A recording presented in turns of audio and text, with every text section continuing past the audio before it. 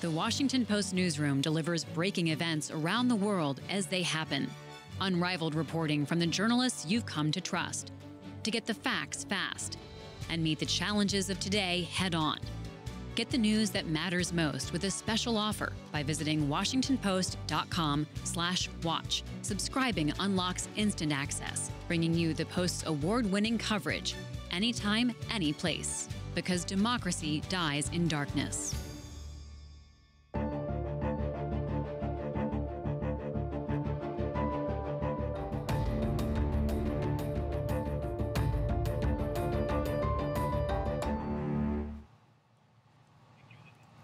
Former President Donald Trump is scheduled to make his first federal court appearance this afternoon in Miami after being charged related to his handling of classified and highly sensitive documents. Welcome to this special report from the newsroom of the Washington Post. Trump will soon turn himself in to a federal courthouse. This is an unprecedented moment in American history, and we are here to guide you through it. I'm joined now by Rhonda Colvin, who is our senior political correspondent, and James Hohman, also with us for the rest of the afternoon, opinions columnist. Rhonda, let's just talk through what we're going to be seeing today, because right now Trump is at Doral, his golf course, the resort that he's come down to in Miami, and we will soon see him make this journey over to the federal courthouse. Yeah, and this seems reminiscent to what we witnessed, months ago when this same thing played out back in New York City for the charges that he has there. But this is incredibly significant. These are federal charges. There is history here. We have never seen a former president charged with a federal indictment. So this is a pretty big deal. And I know a lot of people are familiar with some of the other cases. E. Jean Carroll, we're also expecting charges at some point this summer in Georgia related to the 2020 election. But this is a moment to really take in. Even if you look at the indictment, the title of this case is The United States of America versus Donald J. Trump. And if you just let that soak in a little bit, he's running for president. He's running to be president again of this country, and yet now has to go to this courthouse, turn himself in, and face these federal charges. So this is a pretty significant day. James, dig into the charges for us and why this is so serious. It's a lot of charges. This is not the Presidential Records Act, which is what people have been focused on. He's charged under the Espionage Act with possessing information that doesn't mean he's accused of espionage, but highly classified, highly sensitive material in his possession that he talked about with various people. But the most potentially criminally perilous charges that the former president faces stem from alleged obstruction of justice, which is that the Justice Department, the National Archives, the FBI, they come in, they say, we have reason to believe you have these documents, and according to the indictment, Trump actively maneuvered with aides in what's allegedly a conspiracy with his personal assistant, Walt Nauta, and even told his lawyers, maybe we could just make the documents go away. Would it be better if there are no documents at all? And this is the first time a former president has been charged with a federal crime. We thought it might happen after Watergate. That didn't happen because Gerald Ford pardoned Richard Nixon. But here is a former president who's about to be tried before a judge who he nominated to the bench. And that has never happened. Wow.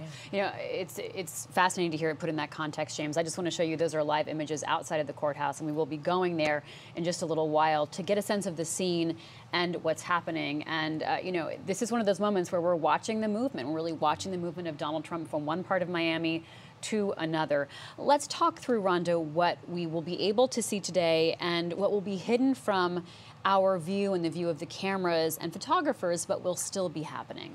Well, we're not going to be able to see much. Again, this is what differs to the Manhattan case when we followed that. You're not going to be able to see him talking to the judge. I know last time we were able to get some of those photographs from inside the courtroom, but because these are federal charges and in front of a federal judge, we're not going to have that same type of access.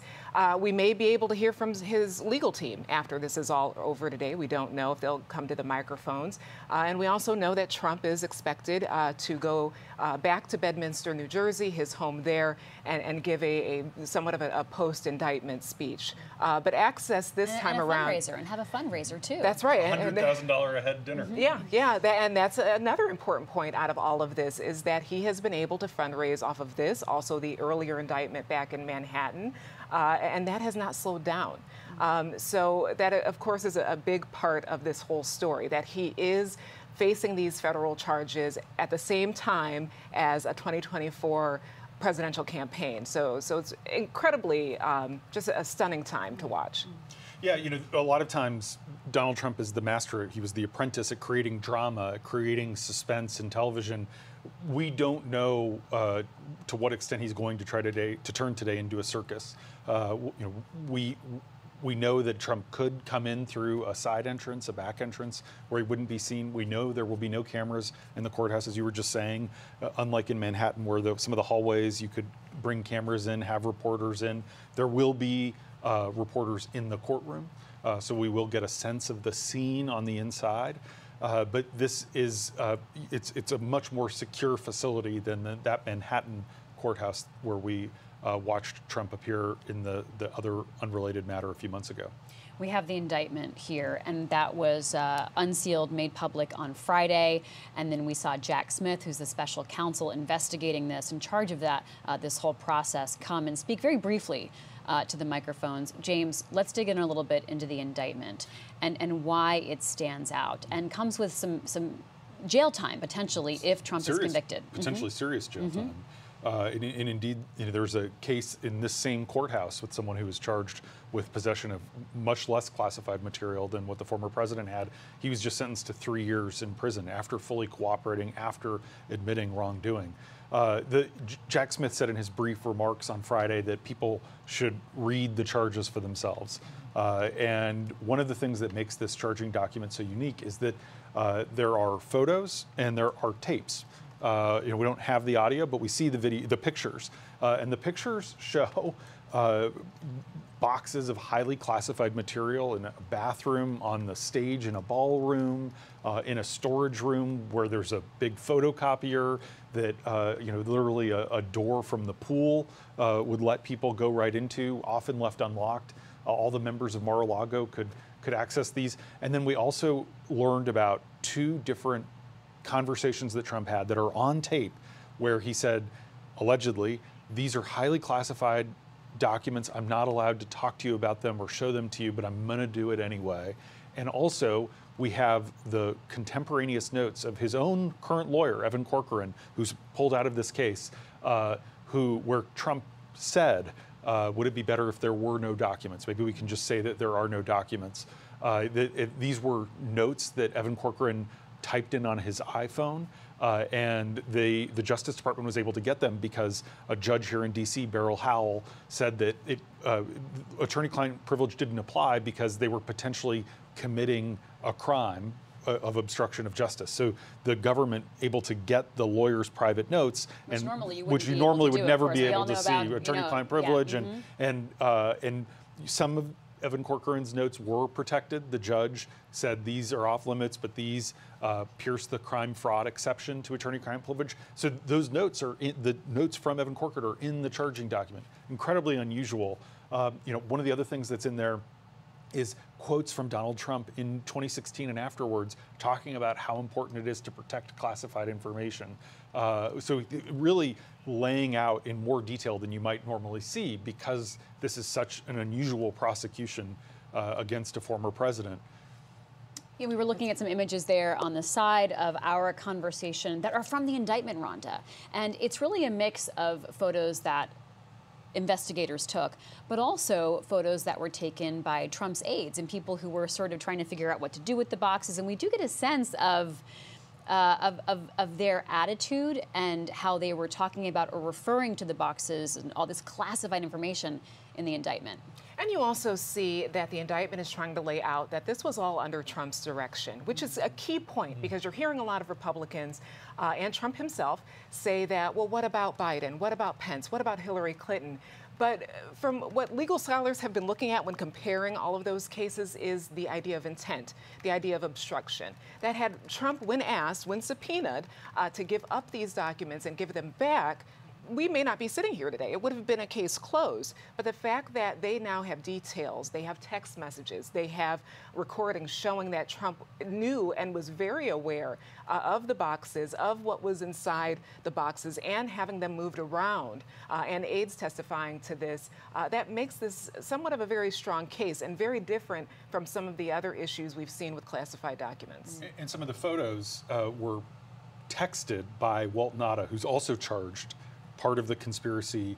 Former military aide in the White House left the U.S. Navy when Trump left office so that he could work for him at Mar-a-Lago. Walt Nauta texting an unnamed colleague in the Trump organization saying, all these boxes we moved into the storeroom, they tipped over last night and spilled all over the room. And he sends a photo that he took to someone, frankly, a coworker. And that is now being used as evidence against him. You're looking at pictures there of Walt Nauta, the other individual who's charged in this. We will be watching to see how his fate is intertwined with that of his boss, Donald Trump. Let's go now to Miami. Our colleague, video journalist Rich Matthews, is live outside of the Wilkie D. Ferguson Jr. U.S. Courthouse. Rich, let's talk about the scene on the ground there. And I realized that you actually had to evacuate the area earlier due to a suspicious item, and police have determined that it was not a threat. People have gathered again. What's the scene like now?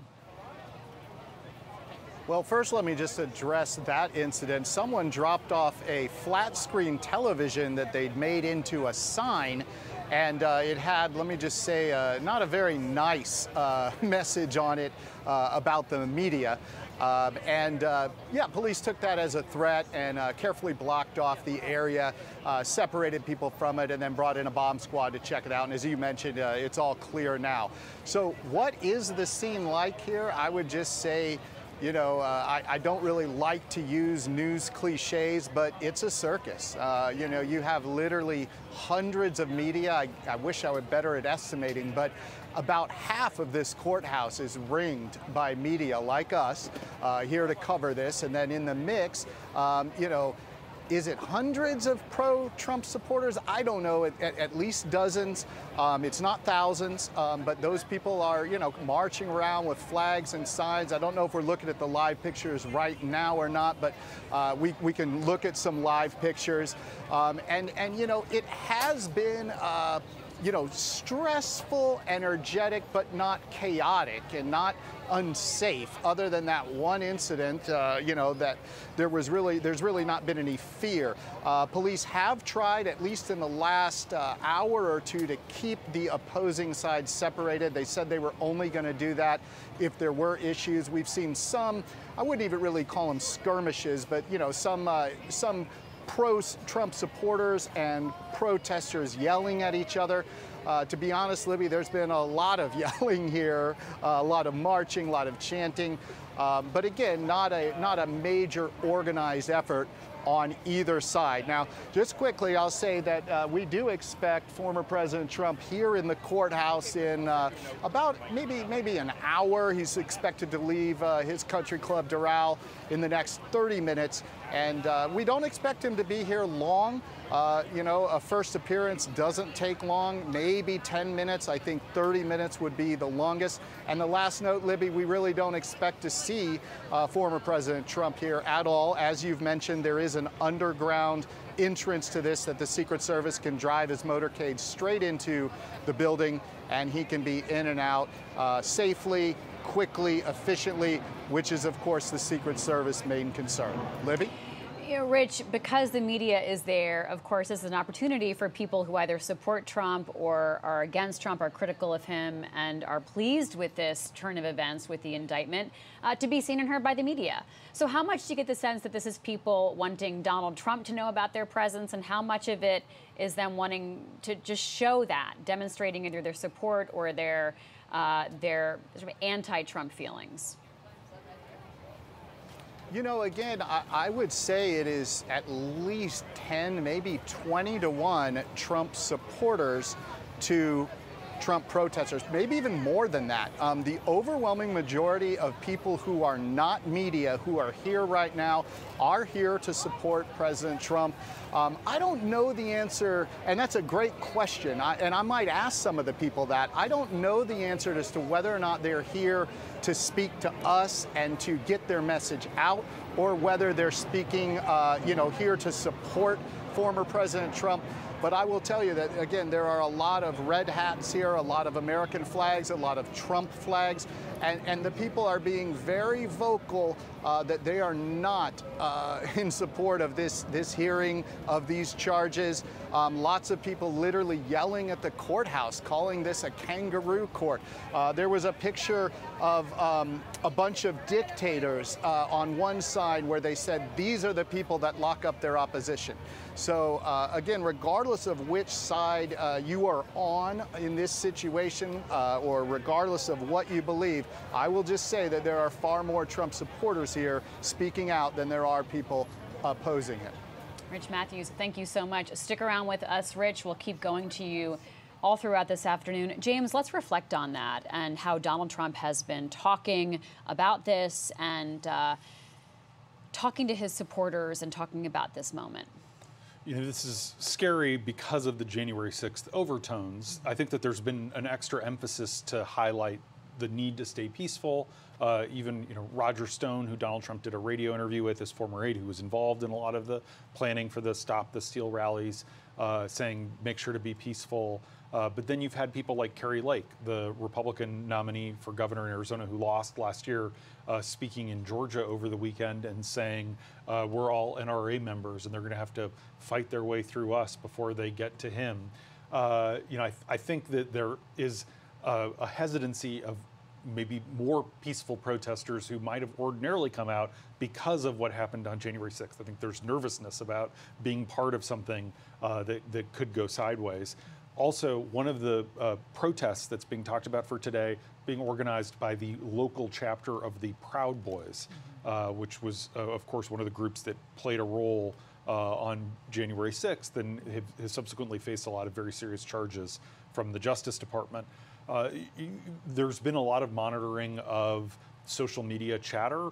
I think before January 6th, it was easy to dismiss a lot of that as idle internet scaremongering. But clearly you see from the very large security presence in Miami that they're taking it very seriously. The city said that they're ready for protesters from between 5,000 to 50,000. Even police detectives were told to come to work today in their police uniforms in case they have to deploy because something serious happens. Police officers who'd taken the day off were told they were no longer allowed to take today off. So there's a security posture that is very intense, and it is a consequence of what we saw on January 6th. Yeah, that's right. And if you look at what Trump has said publicly and over the last few days since the unsealing of the indictment, he was in front of Republicans at the state party conferences in North Carolina as well as Georgia over the weekend, gave similar comments where he did sort of talk about and have this rhetoric about us versus them, that if you care about your country, then fight, and there were words that seemed very reminiscent of that speech he gave right before January 6th. So, of course, the concern in Miami or other places as well, in front of FBI field offices, too, that concern seems very warranted. Let's listen to some of what Trump had to say over the weekend. As Rhonda pointed out, he condemned the indictment during his public appearances, and he framed it as an attack, as Rhonda pointed out, on his supporters, not just on him. He re-upped his claims once again that the investigation is baseless. So let's listen to a clip from Trump's speech at the Georgia GOP convention. Either we have a deep state or we have a democracy. We're going to have one or the other. And we're right at the tipping point. Right now, we're way leaning toward deep state, but deep state isn't strong enough. It's really a communist country, a Marxist country. Deep state's not strong enough. Deep state now is a nice term compared to what we're doing. Either we have a failed country or we have a free and successful country. And either they win or we win. It's very simple. They win or we win. Donald Trump speaking over the weekend. James. This comes against the backdrop of Trump also saying on Truth Social yesterday that he is going to appoint a real special prosecutor to go after Joe Biden and people in the media who are looking the other way, as well as members of the Biden administration, really throwing the gauntlet that there will be retaliation. And it's very possible that this legal process gets dragged out until after the 2024 election, so that this really could be hanging over voters and with the very real possibility that Trump could become president again and either pardon himself or instruct the attorney general he nominates to drop the charges against him. Showing that timeline's significance, as we will be watching to see how a timeline is decided upon related to these charges. Well, with us now is Aaron Blake, senior political reporter, writing for The Fix as well as doing so much else. Aaron, so good to see you. Let's talk about how Trump's allies are defending him, since we're just coming off this clip of watching how Donald Trump is talking about this. And we just heard from Rich Matthews about how supporters are acting down in Miami. How are his sort of rank and file and also his higher level, the known names talking about this?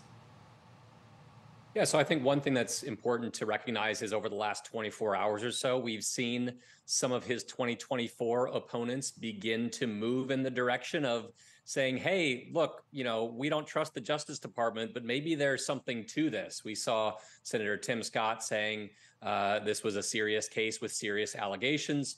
We saw Nikki Haley talking about how if the indictment is ultimately proven to be factual, that the president's actions, the former president's actions, were reckless.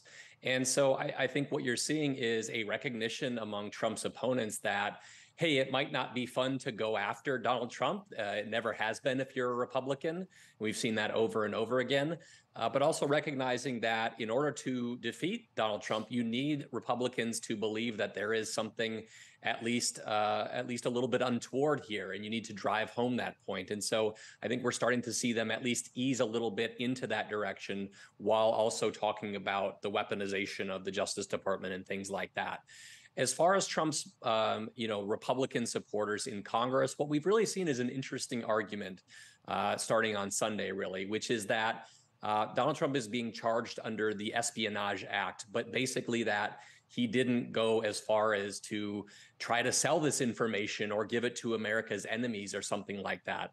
I think it's important to note that the charges here deal with the Espionage Act, but the Espionage Act is broader than that. It deals with many things that don't require a willingness to engage in espionage or assisting spies of the United States.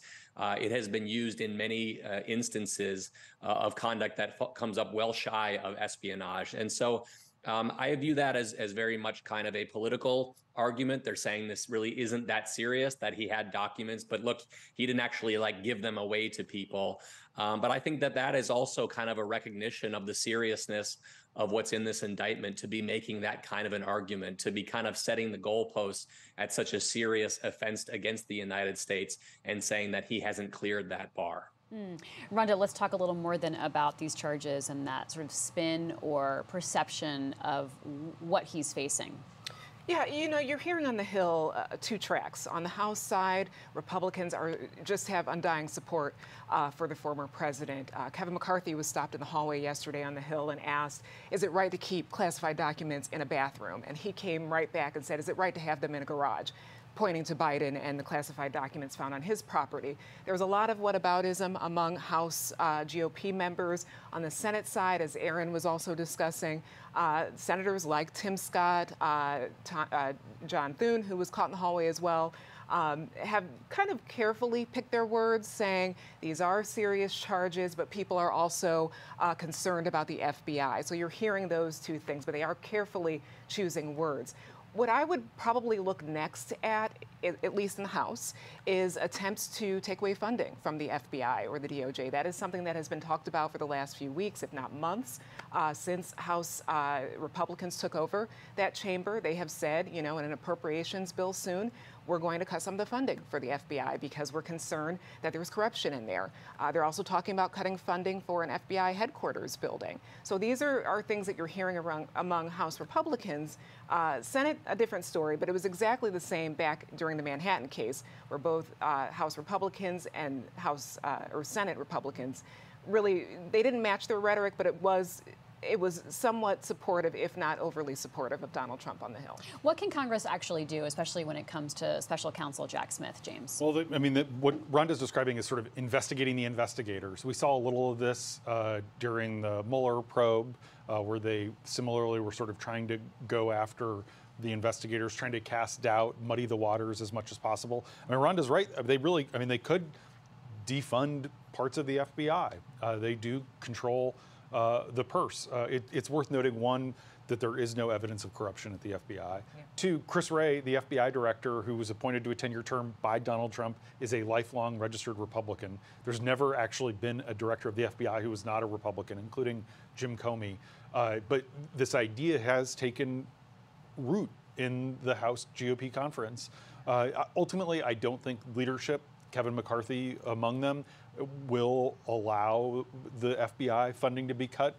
It undercuts their message about being tough on crime and public safety. It makes it look like they're sort of carrying water for Trump instead of law and order. But there will certainly be pressure from members of the conference to do so. And they have the ability to hold hearings. Jim Jordan is chairman of the House Judiciary Committee now, and he can call up witnesses. They could hold FBI officials in contempt of Congress. We're going to see probably Chris Wray held in contempt of Congress soon for an unrelated issue, and they'll play hardball. Let's look now at Doral. Of course, this is Trump National Doral Golf Club, located in Miami. It's where Trump has been staying overnight, and we are preparing to watch this procession. Huge security presence, James and Rhonda, as Trump will make his way from Doral to the federal courthouse in Miami, where he will turn himself in. This is the Wilkie D. Ferguson Jr. U.S. Courthouse across town in Miami.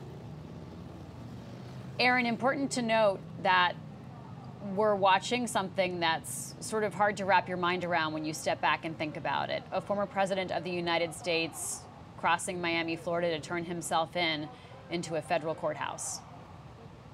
Yeah, I mean, it is remarkable. We of course, are 2 months removed from another indictment, but that was a Manhattan case that was not dealing with federal law. The charges in that case were not as serious as the ones we're talking about now.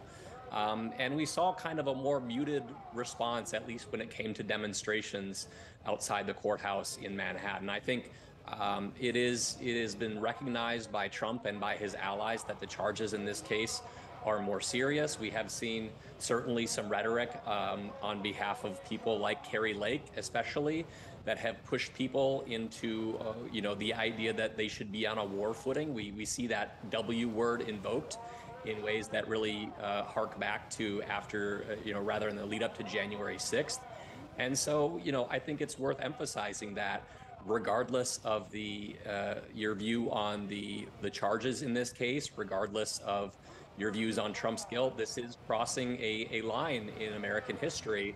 And this is a situation that is very sensitive. We have a former president who has a demonstrated history of inflaming these passions, and those passions have very notably, historically, led to a very ugly scene at the U.S. Capitol. And so I think that we are certainly entering a new phase in this country right now. James, let's talk about this property that we're looking at, Doral in Miami. So usually when we're hearing about Trump properties in Florida, it's Mar-a-Lago, which is in West Palm Beach, Florida, probably about 40 miles away. This is in Miami. This is a golf course, sort of a resort-like setting. This is owned by the Trump Organization. Originally, Trump, when he was president, wanted to have the G7 summit at Doral, and ultimately it sort of fell apart because other countries balked, and it looked like it was going to be a big profit-making exercise, but Trump loves this property. He's called it one of his crown jewels. Early in her career with the Trump Organization, Ivanka Trump, the former president's daughter, basically ran Doral. This was part of her portfolio, and he used this as sort of a proving ground for her before giving her more and more responsibilities in the family business. Rhonda, let's talk about the security effort to do this unprecedented thing, right? Bring a former president across an American city to show up in a federal courthouse and go through the processing that people have to undergo when they are charged with crimes. Yeah, you know, I was thinking about how when we covered the Manhattan case, the indictment there, and how the days leading up to it, we kept hearing that, you know, security in New York, the NYPD, as well as the Secret Service just didn't know what to do because we've never had to do this. I don't know if they now have a template that they follow to take a former president or anyone who has a Secret Service detail into a courthouse situation to turn themselves in. But it looks as if they might at this point. Of course, the president, you know, his family as well, they are Secret Service protectees. And that is from the minute they're leaving that resort there and going into the courthouse. Even though we aren't able to see those images today inside the courthouse, the Secret Service will be there. But it is such an interesting juxtaposition where you have Secret Service, you know, working with a former president and their legal team to turn him over to local law enforcement and federal law enforcement. And there have been various things where the Secret Service, you know, for example, in New York and in Georgia, they don't want Donald Trump to be handcuffed because they say for security reasons, the protectee needs to be able to defend himself or move quickly if he comes under attack. And that was respected in Manhattan. I presume it's going to be respected today. The Secret Service sent a team, just like whenever there's any kind of event, you would send an advance team. They sent an advance team to this courthouse in Georgia last week to check everything out, guard the building, look at all the entrances and exits, figure out the safest way in and out. And it's an incredibly unusual situation for them to be in because ultimately they too are part of law enforcement, but their mission and job is very different than their counterparts, you know, in the FBI and others who are investigating and charging the former president. If you're just joining us, you're looking at live images of Trump National Doral Golf Club. It's in Miami, and we expect the former president and current presidential candidate to make his way across the city to the federal courthouse, where he has his first appearance today in relation to these charges stemming from his handling and then refusal to turn over classified documents that contained highly sensitive information that included, James, documents about America's nuclear program, about America's defense vulnerabilities, and other really sensitive, almost doesn't go far enough to talk about how it's so sensitive. How dangerous these could be if in the wrong hands. It's so sensitive that the code words are themselves classified. You know, code word classified. This isn't just secret. This isn't top secret. This is, you know, information about nuclear capabilities, information about vulnerabilities of the United States, information about U.S. troops, about U.S. contingency plans to attack Iran if necessary. As we're watching the motorcade come out of Doral, I'm thinking about the optics of Trump leaving from Mar-a-Lago, which is where the crimes are alleged to have taken place. And even though Doral is closer, it means it's a shorter motorcade. There's a very good convenience reason. The Secret Service doesn't like long, winding motorcades. It creates more vulnerability. It is a little optically better for Trump to be coming from this other property that he owns instead of where all the documents were stored and the alleged obstruction took place. Aaron Blake, what's going through your mind as you watch this motorcade traverse Miami? Yeah, I actually wanted to pick up on something that James just mentioned here, which was the sensitivity of these documents. I think one of the challenges here in prosecuting the case, at least the public relations case against Donald Trump, if you're a critic of Donald Trump, is that we may never really know exactly what kind of documents these were. And that's because they are so highly sensitive that sharing that information with the public is not something the United States government wants to be able to do. And so, I think the question is, certainly the jurors are going to be made to appreciate the gravity of that situation. But when it comes to Donald Trump himself, and the public case that's being made against him, is the public ever going to be able to truly appreciate what kinds of documents he was supposedly putting at risk by keeping them outside of a secured environment? And I think this, the fact that we have an indictment now means that a lot of these issues that have only been dealt with in very broad terms, we saw a very quick reaction from Republicans after the search of Mar-a-Lago back in August. We're now going to get a more real discussion of the merits of this case that we haven't really seen before, and that Republicans are going to have to contend with. But as far as kind of the severity of the actual threat that was posed here, it may not ultimately be something that the American public ever truly understands for very significant and very important reasons. But I think that is kind of one layer of this that we need to remember as we move forward in this case. Aaron, beyond the questions about just what's in those documents, what stands out to you in the indictment as prosecutors are trying to build this case? Not just that Donald Trump hung on to some documents, but that he refused to turn them over and then was aware of his actions. Yeah, I think there's a couple things. One is the amount of times that the prosecutors, the government in this case, referenced Donald Trump's comments about classified documents from the past. This was clearly done to drive home the point that Donald Trump knew the seriousness of having these documents in an unsecured setting. It gets at the idea that he satisfies the particular statute here, which is in the Espionage Act, Section 793E, which requires that the person involved will have known this information was very sensitive and could be used, not that they necessarily intended for it to be used, but that it could be used to cause injury to the United States. The other thing that I'm really looking forward is the role of Donald Trump's lawyers in this, and specifically Evan Corcoran, who was forced to testify in this case because the court ruled that he might have been party to some things that were involved in crimes. Evan Corcoran's notes are going to figure significantly in this. The indictment describes several of them, with Trump basically alluding to the idea that maybe it would be a good idea if certain documents were plucked out of what was being returned to the FBI. Wouldn't it be great if there were no documents? Referring to Hillary Clinton's aide who deleted emails approvingly in a very suggestive way.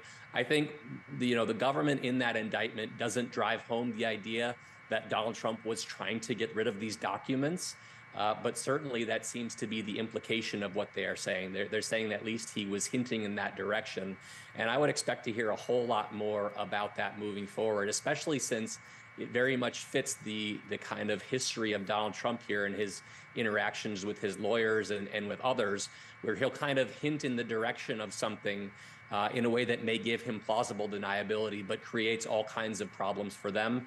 And of course, this is going to be something that's going to be, the government is going to dive into this significantly in this case, I would expect. Aaron Blake, senior political writer, thank you so much. James and Rhonda, we are used to presidential motorcades shutting down Washington, D.C. However, to see this procession go through Miami and shut down traffic in Miami. Now, when a president comes to your town to give a speech or unveil something, it can cause some traffic jams. But we're watching this shutdown happen with the bird's eye view. It is remarkable to see Miami have to come to a standstill in the middle of the day for this to go through traffic. Yeah, and just like we witnessed in Manhattan, a city where there is always traffic had to stop. And we just saw images of the police keeping the traffic on the highway back until that motorcade clears. I was just looking at the map. This ride would normally take about 27 minutes, although because the motorcade is getting clear traffic, he might get there faster. But again, these are stunning images, and images I feel we just watched, just in a different location. And you know, I'm thinking as I'm watching this, we've used the word unprecedented this week, historic, and we've used those words quite a lot throughout the presidency of Donald Trump and the post-presidency, that we're witnessing things that we have never as a country witnessed before. And it is a moment just to step back and look at the images. I'm struck by the relatively low speed that they're moving. You know, we heard a lot of these things in New York when people were comparing it to the O.J. Simpson chase. You know, but this is they're going below the speed limit here. They are not speeding to the courthouse. Yeah, what's similar about this to O.J. Simpson is our eyes, exactly, right? It's exactly. the presence of Right. it's the presence of people yes. watching it, people rapt at attention. Obviously, a totally different circumstance, but what they have in common is that we are watching this progression.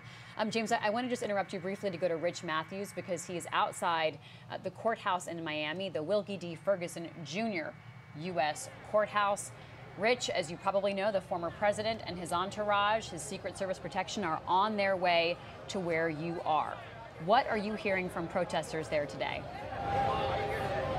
Well, you know, the protesters here, the people here also know that the president, the former president, is on the way.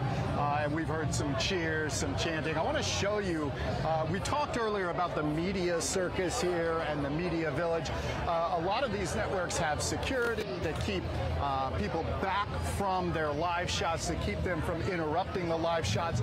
And then there's a little roadblock that the police department, Aaron, I know you have to walk this way to see it, but they set up with their bicycles, and then the officers are right there. And any time that it does get a little heated, any time that the protesters that are pro-Trump and anti-Trump come together, those bicycle officers have actually carried their bikes out here and then set them up around the people who are agitating, for lack of a better word. I want to show you a little bit more.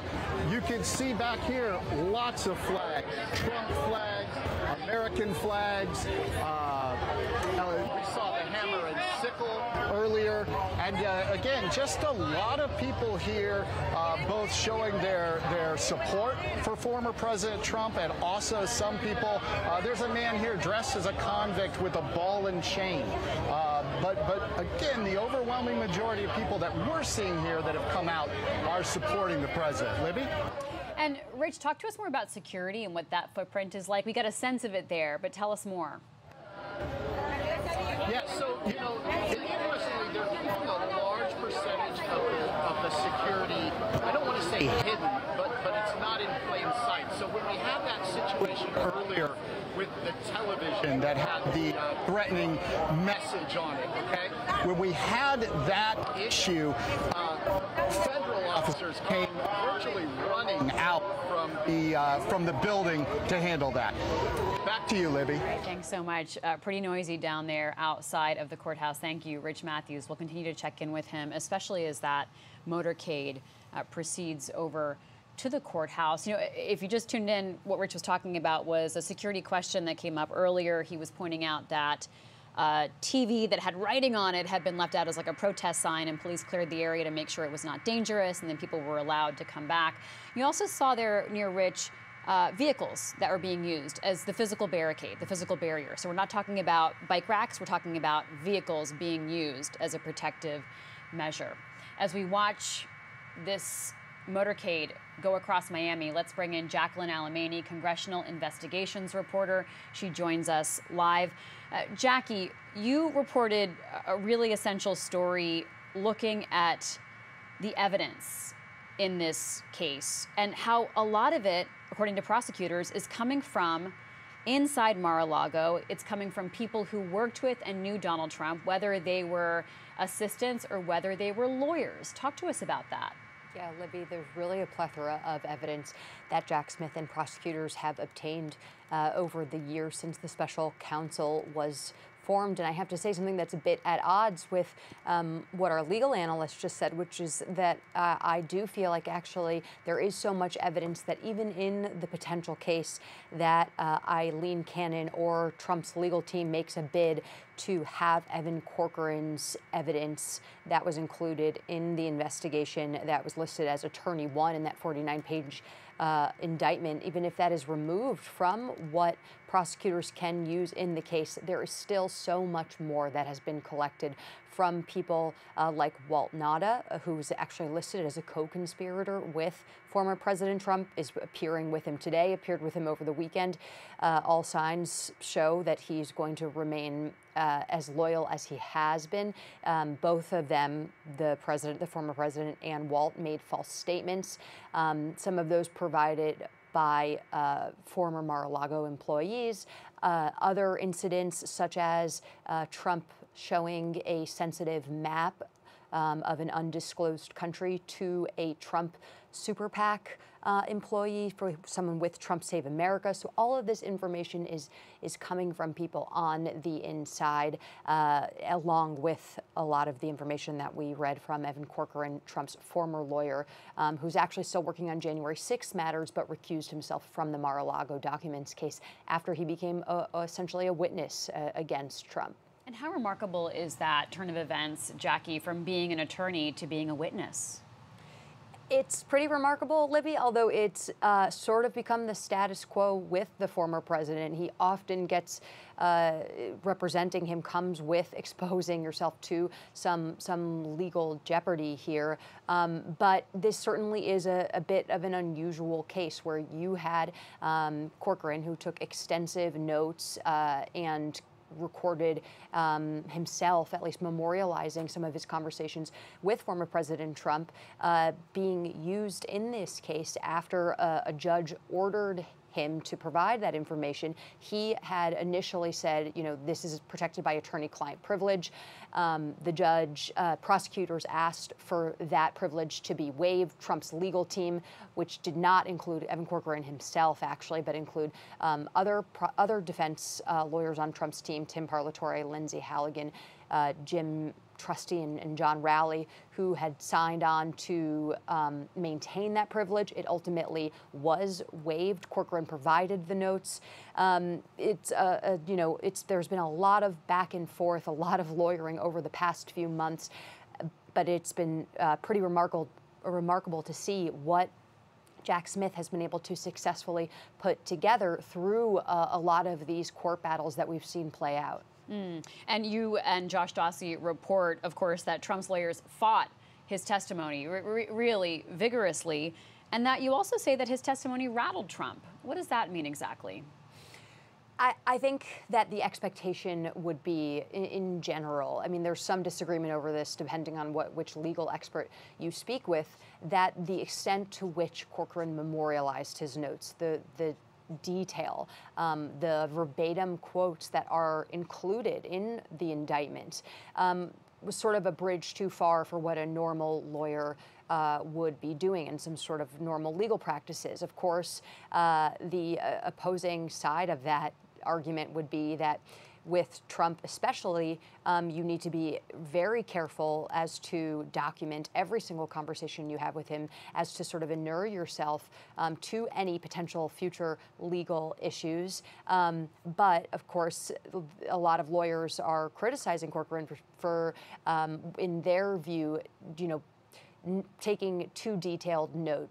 And something that lawyers traditionally don't do in these sorts of cases. Of course, it is sort of unusual that Corcoran would be a witness against Trump to begin with. But as one attorney who we were speaking with, who has knowledge of what's going on with Trump's legal team, told us, that these conversations and what Corcoran had memorialized appeared more to be like a novel than just, lawyer notes. Jackie, one question we all have is just who will be representing Donald Trump going forward in this case?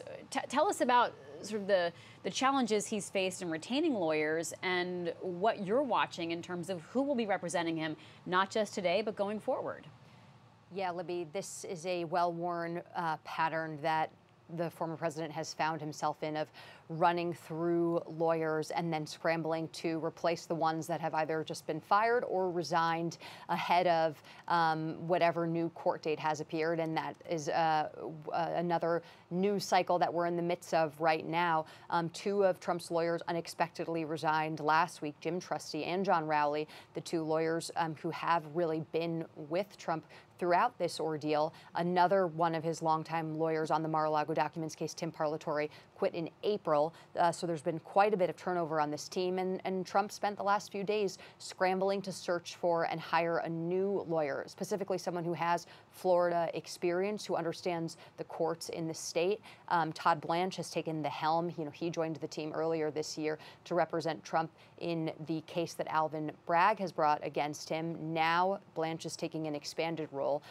He does have, a very prestigious background, is well regarded, and has experience with high-profile federal cases like this. He defended Paul Manafort successfully in New York, but Trump has yet to find that Florida local lawyer to join the team. There's a number of names that we reported on yesterday, people like Ben Cuny, names that our viewers might not be familiar with, but people who are respected and well-known in the state. But, Trump's team is coming up against the usual pitfalls, which is a reticence to put their, reputation as a lawyer in danger by taking this case on, the potential to not get paid, as former President Trump is notorious for not paying his legal bills, or for signing on to work with a notoriously capricious and fickle client who often doesn't just eschew legal advice, but then actually engages in further illegal activity down the line. Hey, Rhonda, Jackie just brought up some remarkable points. I mean, everything from getting paid to realizing you might be at the whims of a client who might turn around and fire you very quickly because he has a track record of doing that. And a client you really can't control, because at the end of the day, that is a huge concern, especially when you're trying to build a case as big as this and fight it. And Rhonda, I just want to mention, as we watch Donald Trump's motorcade, they are arriving at the federal courthouse in Miami. They made this travel through the city of Miami, going from Doral, his golf club and resort, to the federal courthouse. This is really a traditional motorcade, Rhonda, the kind you'd see, frankly, for the president. And this is what the Secret Service detail has deemed as the safe footprint for this journey, James. Yeah, and I think we just saw, I think that was Chris LaCivita leaning out of one of the suburban windows using his phone. He's one of essentially Trump's campaign managers on the re-elect. Let's go to Rich Matthews, who's live there on the scene. Rich. Yeah, we can hear the motorcade, the sirens from the motorcade arriving. And again, the energy is certainly picked up here. Chants of USA. The courthouse just here this way. And again, lots of people have moved this way to try to get a glimpse of the president and his motorcade coming in. Again, as we pan around, you see all the American flags, the Trump flags, Trump Pence 2024. And again, right here, security for a lot of the news crews, just in case something goes wrong. And Aaron, if we walk this way, as the courthouse security, as the federal and Miami-Dade police prepare for his imminent arrival here, you can see that those bicycle police have now moved forward. And Aaron, this will be a tough shot, but if you can see the DHS gentleman back there, there are numerous federal marshals, U.S. marshals, that have come outside now that, again, had been securing the courthouse from the inside throughout most of the day, but they're now out here as former President Trump arrives. Libby? Rich, we'll be watching to see just how the crowd reacts there. What are you hearing from people that their messages to Donald Trump or to the federal authorities who are now prosecuting him? Yeah, the messages here have been almost unanimously pro-Trump, a lot of pro-USA. In fact, again, you might have just heard the chant of USA coming up. We have heard some people, again, yell at the courthouse, yell at the officers. There was a big group of motorcade of motorcycle police officers that some of the some of the pro-Trump protesters were yelling at, calling them dictators and saying that they are going after the president, former president, simply because he is the leader of the opposition party. Rich, Trump will be inside of that courthouse, and are you going to be watching to see if these protesters stick around throughout the day? And do you have a sense of where they go next from here, how they're going to continue to show their support for him? Boy, where do they go next is a great question. Will they stick around? I don't want to sound biased here, but I will say with all of the cameras here, and most of these cameras will be doing live shots until, at least evening hours, I would expect that a lot of these folks will stay here. But you're also going to have some leave as soon as the former president does. I will tell you that we've been out here since about 8 o'clock this morning, and while it was busy earlier, it is certainly the largest crowd right now. In the last maybe 2 hours, the crowd here has probably doubled or tripled, but it's still not the 50,000 that the Miami police chief said was kind of worst case scenario they were expecting. Aaron, not if you agree with me, but I'm thinking 5,000 people, 4,000 people, including the media here. No more than that by any means. Libby? And Aaron is the video journalist who's there with Rich Matthews on the scene. And of course, when we talk about worst case scenarios, what he's talking about is in terms of the security presence, making sure that everything's safe, making sure that the police are prepared. Let's talk, James, about that security footprint and what the Secret Service had to take into account today. So it's a large perimeter, and you mentioned that it's a motorcade that you'd normally expect for a sitting president. I've been to a lot of Trump events over the last year where he had a 3 or 4 car motorcade. They do really adjust the security footprint based on the potential threat. Obviously, a lot of visibility around this, so I think it was a 16-car motorcade. It's very typical for an ambulance to travel with the current president, not so much the former president, but in this case, because of the elevated threat they did. There's a lot of other measures in place that you don't necessarily see on camera. For example, when Trump's motorcade is moving, they have jamming devices going, and so when you have your cell phone, and you're in or near the presidential motorcade, your cell phone doesn't work. That's in case there are IEDs or any kind of situation like that. So there are quite a lot of countermeasures. They really have clearly, out of an abundance of caution, staked a very large perimeter. You look at some of these aerial shots and the barriers that are up. Those are just the kind of the first level of barrier. You have kind of, if for some reason those barriers were breached, I think learning from what happened on January 6th and other cases, you have second, third, fourth level barriers. That's just to even get inside the courthouse where there are going to be magnetometers. Trump, by going in essentially basically the back entrance, the underground entrance, avoids any kind of interaction at all with anyone who hasn't been cleared through security, hasn't gone through the mags. Jackie Alamany, talk to us from your reporter perspective about what it's like to see this moment unfolding. The supporters for Trump standing outside and the preparations being made inside this building to see Donald Trump come in and go through the court processing that takes place during your first court appearance.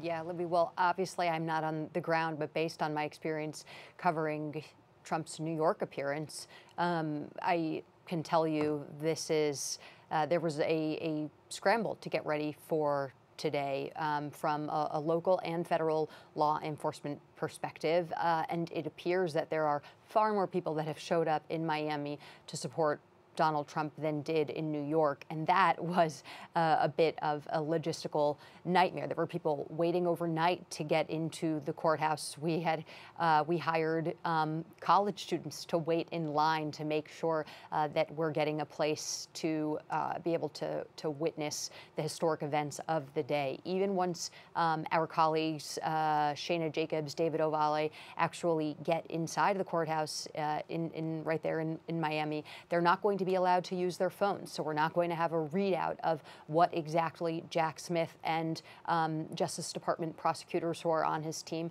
are arguing in court. We're not going to know what Donald Trump looked like during that appearance until after the fact. There are lots of rules around, pictures being taken, recordings taken, and what exactly can be distributed and shown from this appearance. So we're playing a little bit of a waiting game right now, and obviously there is a groundswell of support for Donald Trump in what has sort of become his home state in the first federal indictment against a former president. Jackie, I'm so glad you took us through the reporting process of what's going to unfold in the next little while, because it's important and it reveals a lot about how all of us, all Americans, everyone else watching too around the world, will be able to learn what happens inside the courthouse. So take us through what you as a journalist would be watching for, what our colleagues who are in there will be watching for and listening for, as they are our eyes and ears. Yeah, well, what I will tell you is that it is a stressful moment being a reporter in there and having to listen and take notes and not being able to record it. Audio recording can be the coin of the realm for any journalist. So you are sitting there, this is what we did in New York as well, and really trying to scribble down every single word that is said during this appearance. Usually the judge toggles back and forth between the defendant and prosecutors. This is an appearance and an arraignment, so it's likely that there is going to be more back and forth and actually potentially new substantive evidence and materials that are put forward, along with sort of the rules of the road. An argument from the prosecutors potentially, as we saw in New York, to prevent Donald Trump from tweeting or sharing anything on social media that might attack judges or attack prosecutors who are involved in this case, or ask him to refrain from sharing anything about the evidence that's being shared in this case, which is actually potentially even more important in this case because a lot of that evidence is about classified information. There's obviously tons of rules and laws around the sensitivities around these documents and how they can be shared. Even the lawyers who ultimately are going to be privy to these documents, they have to go through and get their security clearance. They have to sign non-disclosure agreements. So if you're Shayna or David right now, you are getting ready to listen as closely as possible. Usually you do it in shifts. So one reporter leaves the courtroom after the first part of this hearing and this appearance happens, goes out to a place where they can use their phone and reports back to the newsroom what exactly went down. And the second reporter stays in that courtroom. Usually you're not allowed to go back in, and listens to the remainder of the hearing, comes back out, file a story as quickly as possible, again, without transcriptions or audio recordings of what has been said. Jackie, you mentioned social media and how we may be hearing some guidelines on that. We'll see how that evolves over the course of the day and really the coming weeks. What has Trump's strategy been thus far on social media as he talks about this investigation? Yeah, Libby, well, it's a tricky and delicate situation for all parties involved. Obviously, Trump uses social media to his advantage to put out messages and sort of the framing that he so desires when it comes to this story overall, that the Department of Justice and the legal system has been weaponized against him and is biased against conservatives overall, that there was prosecutorial misconduct. You've also seen him in the past explicitly attack those who are involved in some of the legal proceedings. Alvin Bragg in New York, he's been already after Jack Smith for a number of months now. And if you're a judge that's presiding over this proceeding, you also need to be a little bit careful, because this is someone who obviously is running for office, uses social media as an arm and an important tool for that campaign. You don't want to restrict the former president's freedom of speech. We heard that in New York during that proceeding in front of a judge whom Trump had attacked quite repeatedly. But you also don't want to add fuel to the fire. Obviously, this is a political figure who is able to turn a lot of things that happen to him against him. If there is sort of a ban or some sort of moratorium on certain types of speech that Trump can engage in, you're going to see Trump and his campaign team try to spin that around and use that to their advantage. We'll see what exactly the prosecutors asked for in this case. Again, it's going to be a little bit different since this is about classified information, and there are a lot of sensitivities around that. But generally speaking, I think we can expect the prosecutors to make at least some preliminary and basic asks about what Trump is sharing on social media. Jackie Alamany, thank you so much. James, why is that relevant in terms of both the case, as Jackie talked about, that prosecutors are building, and how Trump could, be jeopardizing his own case, frankly? If you're one of his lawyers, you might not want him to be talking about this, but also because of the nature of this sensitive information that he's had access to. Yeah, so there's an inside and an outside game here that Trump is playing. And so there's the legal case, and then there's the political arena where he's trying to become president again. And from a lawyer's perspective, the best thing is for your client to say nothing. You don't want them giving any potential fodder to the prosecution.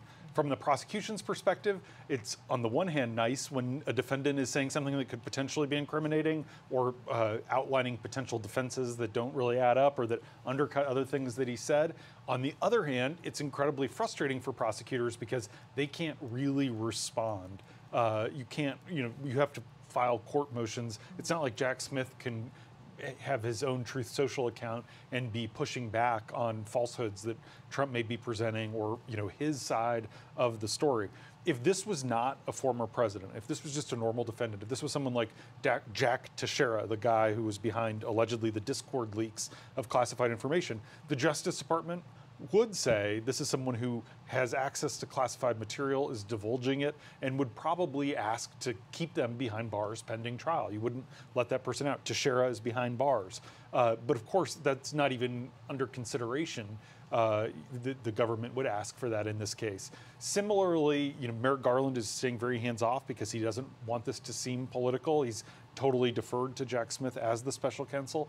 I think that they would be extraordinarily hesitant to ask for any kind of gag rule that would restrict what an active candidate for political office could say, because ultimately there are First Amendment equities to consider, but also it just is a bad look when it looks like Trump is going after the so-called deep state, that the government is trying to limit his ability to defend himself in public. So it's a balancing act for prosecutors. We'll see what comes out of this, but I imagine they're going to be incredibly careful about what it is that they do ask for. Former President Donald Trump arriving there at the Miami federal courthouse. This is his initial court appearance, and Jackie was just lining out what could be happening today and how our reporters will be in that courthouse, Rhonda, telling us about what goes on behind those closed doors. The rules around federal courthouses are very strict. Everything from cameras, photographs, recording devices. So we are really relying on the old-fashioned reporting techniques and the information that our colleagues will be bringing out. Regular people could stand in line, though, and also get access to this court appearance today. That's right. The courthouse is a public place. You have people who are there to go to work and come and go. So that also adds to the security concerns as well. And back to what James was saying about the lawyers and how tough it is to have a client who may go on Truth Social later today. We know he is expected to speak to supporters later on at his home in Bedminster, New Jersey. If you remember back to the Manhattan case, the judge there did ask the lawyers to please contain your client because he's putting threats out there, and that's a real concern. And then also you look at the legal aspect of it too. Think back to if you caught the town hall that CNN had with Trump. E. Jean Carroll, in that case, decided to file new requests for damages because of what he said on air at that time. So again, we're in such unprecedented times where you have this client who typically does not listen to too many people and can also hit the airwaves and present this in the way he wants to. And then his lawyers are going to have to figure out how to make that work. A jury had just decided for Ms. Carroll and that she was awarded damages from Trump. And what does he do? He goes out and continues to talk, even though one of the issues is defamation, James. So if you're his lawyer, you're like, yeah. You can understand why, they keep quitting. It's just, it's incredibly difficult.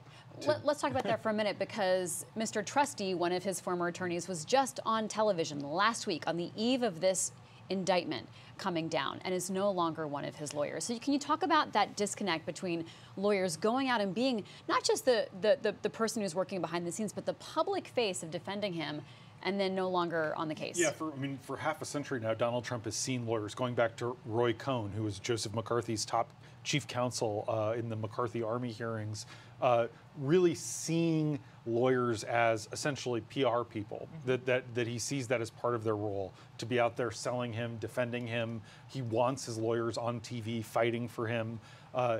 Ultimately, to Libby's question, with Trusty and his colleague resigning from the legal team, it comes down to a disagreement about legal strategy.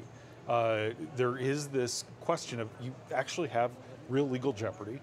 You're going to go in a courtroom.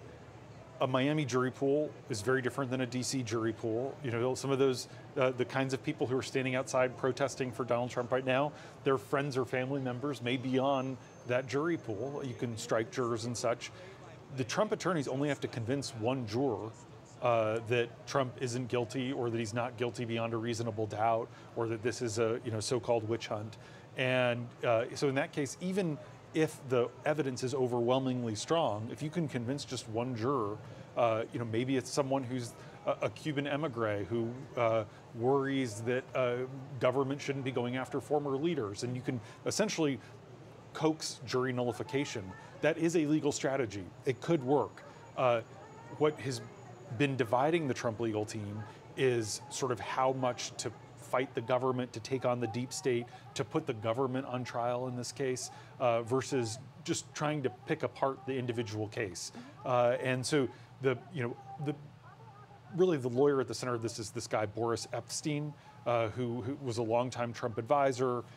He hasn't really practiced law, but he is in Trump's ear saying, you've got to put the government on trial here.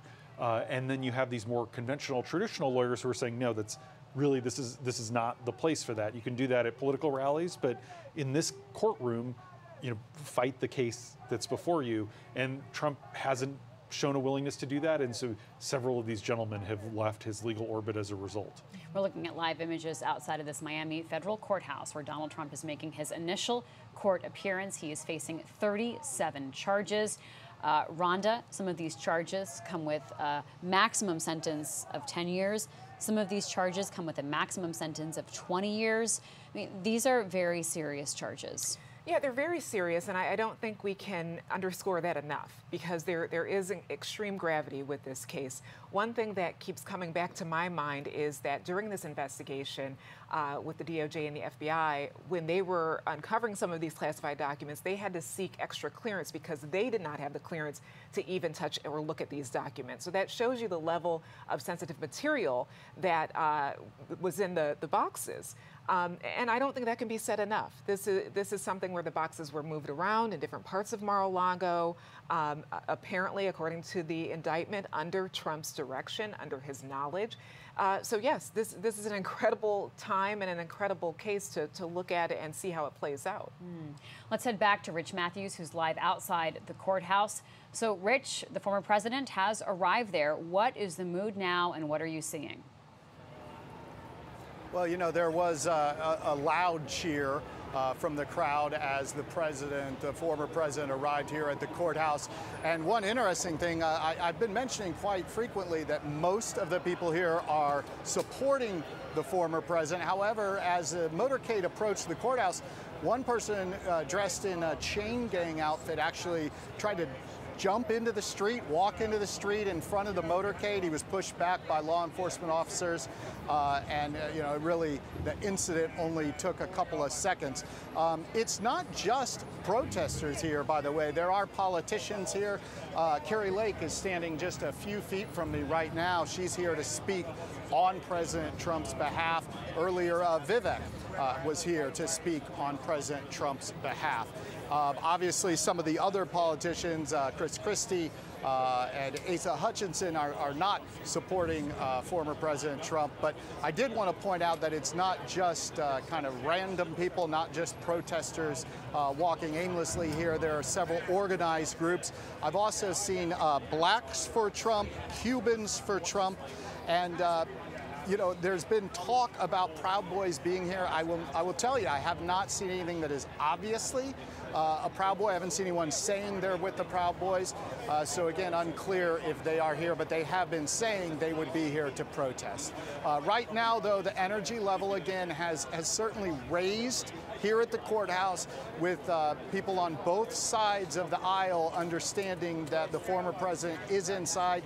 We don't expect him to be here very long. Again, this procedure should take maybe 30 minutes at most, and then he's expected to go back to the airport and head to New Jersey for his fundraiser and press conference tonight. Libby? Thanks so much, Rich. James mentioned Vivek. So we're talking about Vivek Ramaswamy, presidential candidate on the Republican side of the aisle. Why is he there? He wants to ride this, media circus to his own advantage. He's running for president. He's been campaigning probably more aggressively than anyone else, spending more time in Iowa, flew down there, appeared outside the courthouse earlier today. He has said that this is an unjust prosecution. He would pardon Trump if he is elected president, but then said, let's turn the page, let's have generational change, basically trying to thread this needle. We're seeing the different 2024 candidates take different tacks where they're similarly trying to thread the needle in their own ways. Ron DeSantis is an interesting figure because he is the governor of Florida, the state that Trump is currently in. You might recall after the Manhattan charges, he said, I don't know about paying off porn stars, and then defended Trump. Here he said, I was in the Navy, I was a JAG officer, I know how important it is to responsibly handle classified information, but this also seems like a witch hunt that they're going after Trump. So it's trying to both take a dig, but also not frontally attack Trump, be seen as defending him, but also creating a permission structure for Republicans to maybe move away. The Vivek Ramaswamy event is coming against the backdrop of a CBS YouGov poll that came out on Sunday, which showed that only 7% of Republican voters say that these charges, that this indictment makes them less likely to support Trump. 14% said that it would make them more likely to support Trump, and more than 60% said it would have no difference at all. Republicans are seeing these public polls, they're looking at internal polls, and they're behaving accordingly. Rhonda, it is such an interesting dynamic. This is happening in Florida, but it is a federal charge, a federal courthouse. Very different than in New York and what we saw there when we were looking at a very different structure of sort of who's in control and who's in charge. Ron DeSantis can't do a whole lot about this right now. No, exactly right. It's a federal charge. Federal courthouses all play out under federal court rules. So, Ron DeSantis can't intervene in any way or even play any role really in any of this. I'll also add on what's so interesting that this is playing against the backdrop of the 2024 election.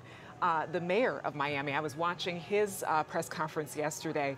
He is someone who has kind of hinted that he may try to run as a Republican candidate as well in 24. So there's so much overlap right now about the election and about how it's all playing out while Trump is under indictment here, New York, potentially in Georgia as well.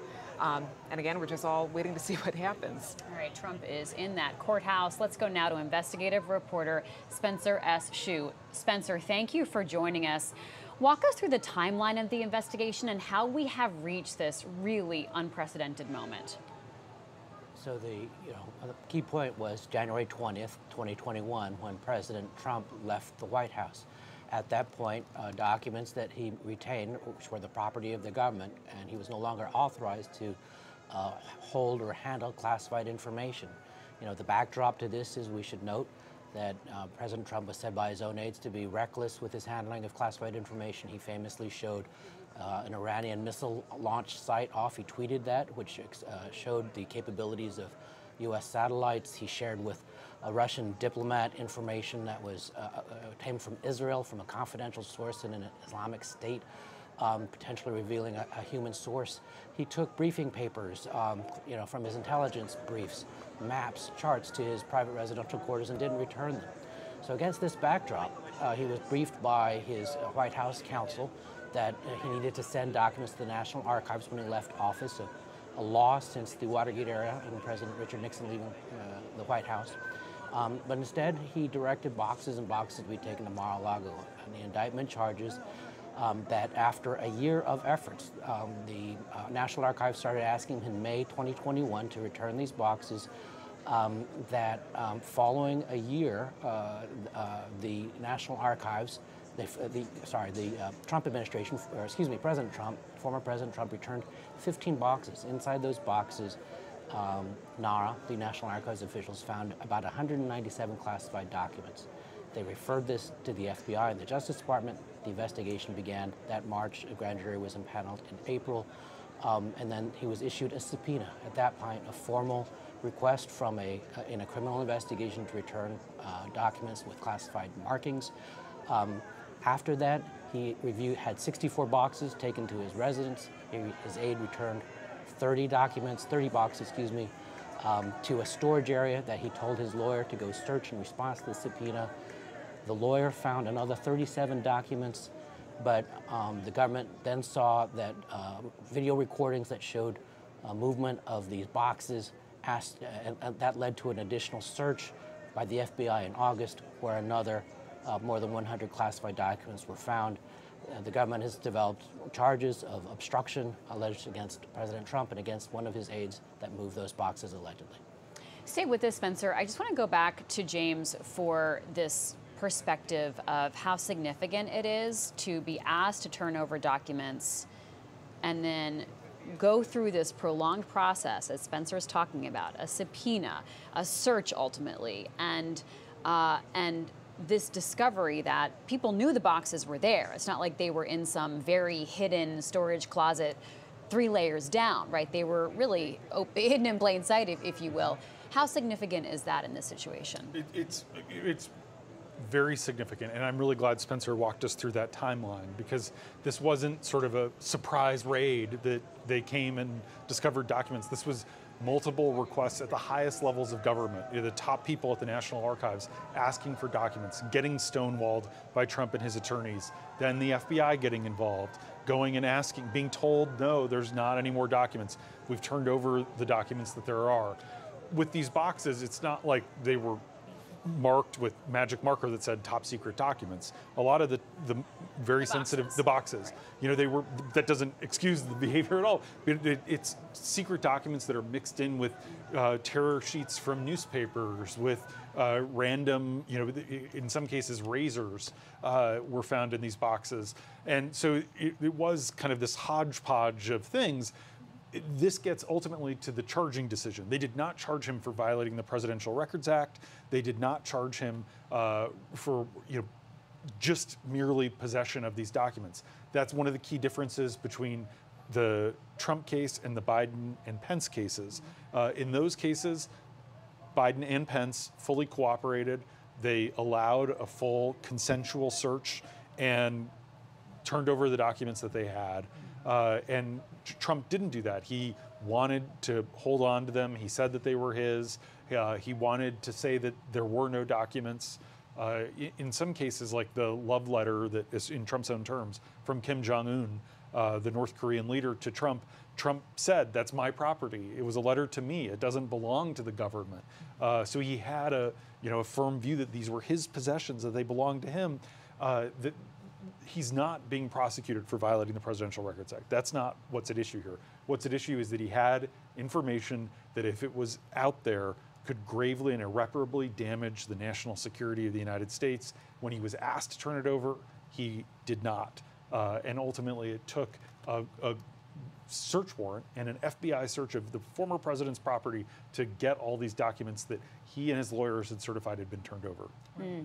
I want to share this news. A spokesperson for the U.S. Marshal Service says that the booking process has been completed for both defendants, former President Donald Trump, as well as his aide, Walt Nauta, who will be talking about more today. Let's go back to Spencer Hsu to talk about why this is happening in Florida, Spencer, because for months, Justice Department prosecutors questioned witnesses before a federal grand jury up here in Washington, D.C., but then we saw this move to Miami. Why? What do we know? The key issue, the word is venue. By the Constitution, statute, and Justice Department prosecutor's manual, a grand jury should work on an investigation where the crime allegedly occurred. In this case, if the crime was obstruction or conspiracy, arguably, because the investigation originated in Washington, there could have been a venue. The case could have been brought and charged in Washington, D.C. But ultimately, I think Trump's lawyers certainly would have argued, and I think judges would have looked at this question hard, that a lot of the alleged obstructive actions took place at Trump's residence, the Mar-a-Lago private club and home, and that, I think the prosecution looked at it and said, we could spend a year litigating this, we might lose and then move the case. It would be faster, safer to move the case to Florida. It's a quirk that under the law, Florida, the federal court overseeing Florida has a slightly different view. They think that the place where the investigation begins is the place you should charge it. They could arguably raise that claim, but it's up to the defense to make that claim, and the prosecution judged that Trump's lawyers probably would want to have this case tried in Florida, and that would be the quickest way to a potential trial.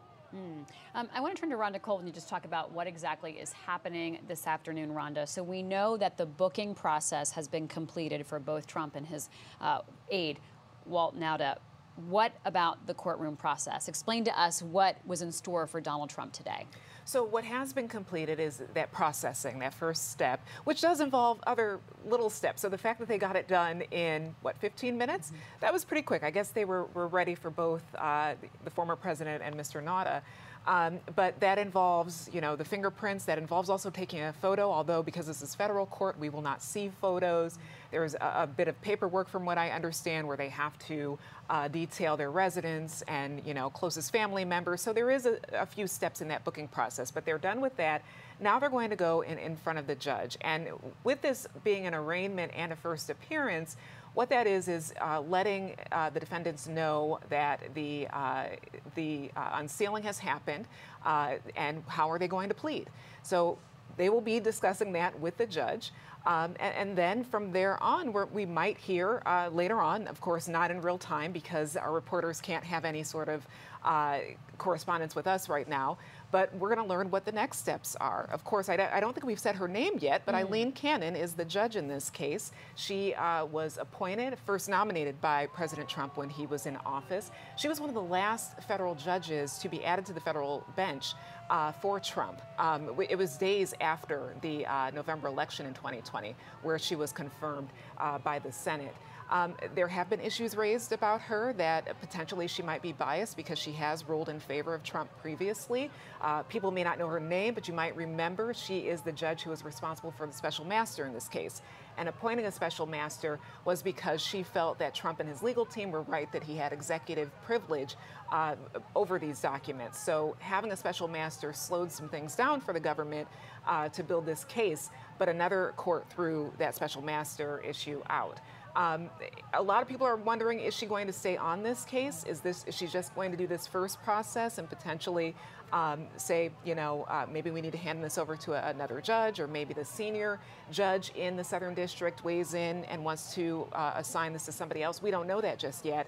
But she is an interesting figure because she was a Trump appointee. Now he is facing his own appointee. Yeah, and you bring up such an important point because she did make this ruling that was quite favorable to Trump that was ultimately overruled. And so there is that scrutiny. But let's talk about what a magistrate judge does today, James, versus what Judge Cannon would be doing. So this is not in front of Judge Cannon. This is just someone who's, taking, if someone was arrested for a federal crime on the street, was brought in, was processed, they appear, they're put into the system. Later, there will be motions and trial dates and things that are set, and that's where Judge Cannon's decisions come in so crucially, as Rhonda's describing for us. She has enormous influence. Yeah. Assuming that she doesn't recuse, assuming the Justice Department doesn't ask her to recuse, ultimately it is up to her. And why would she recuse? Exactly. And it's essentially, she has no reason to, other than being attacked and criticized. She was overruled unanimously by a conservative panel of judges on the 11th Circuit, including 2 Trump appointees who said this would be kind of an absurd reading of our criminal law. So you could cite that as bias and ask her to recuse. The Justice Department would be very, very unlikely to do that with the judge, especially because it would just sort of sour things. But what Judge Cannon could do is she could help drag this out. Traditionally, the Southern District of Florida it's called the Rocket Docket. They actually have a reputation for moving to a speedy trial, which we heard Jack Smith say he wants last Friday.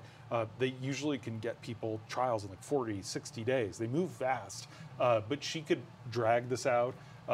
She could strike down some of the charges. She could say, you know, this isn't, you know, these obstruction charges don't work. She could also throw out the Evan Corcoran notes.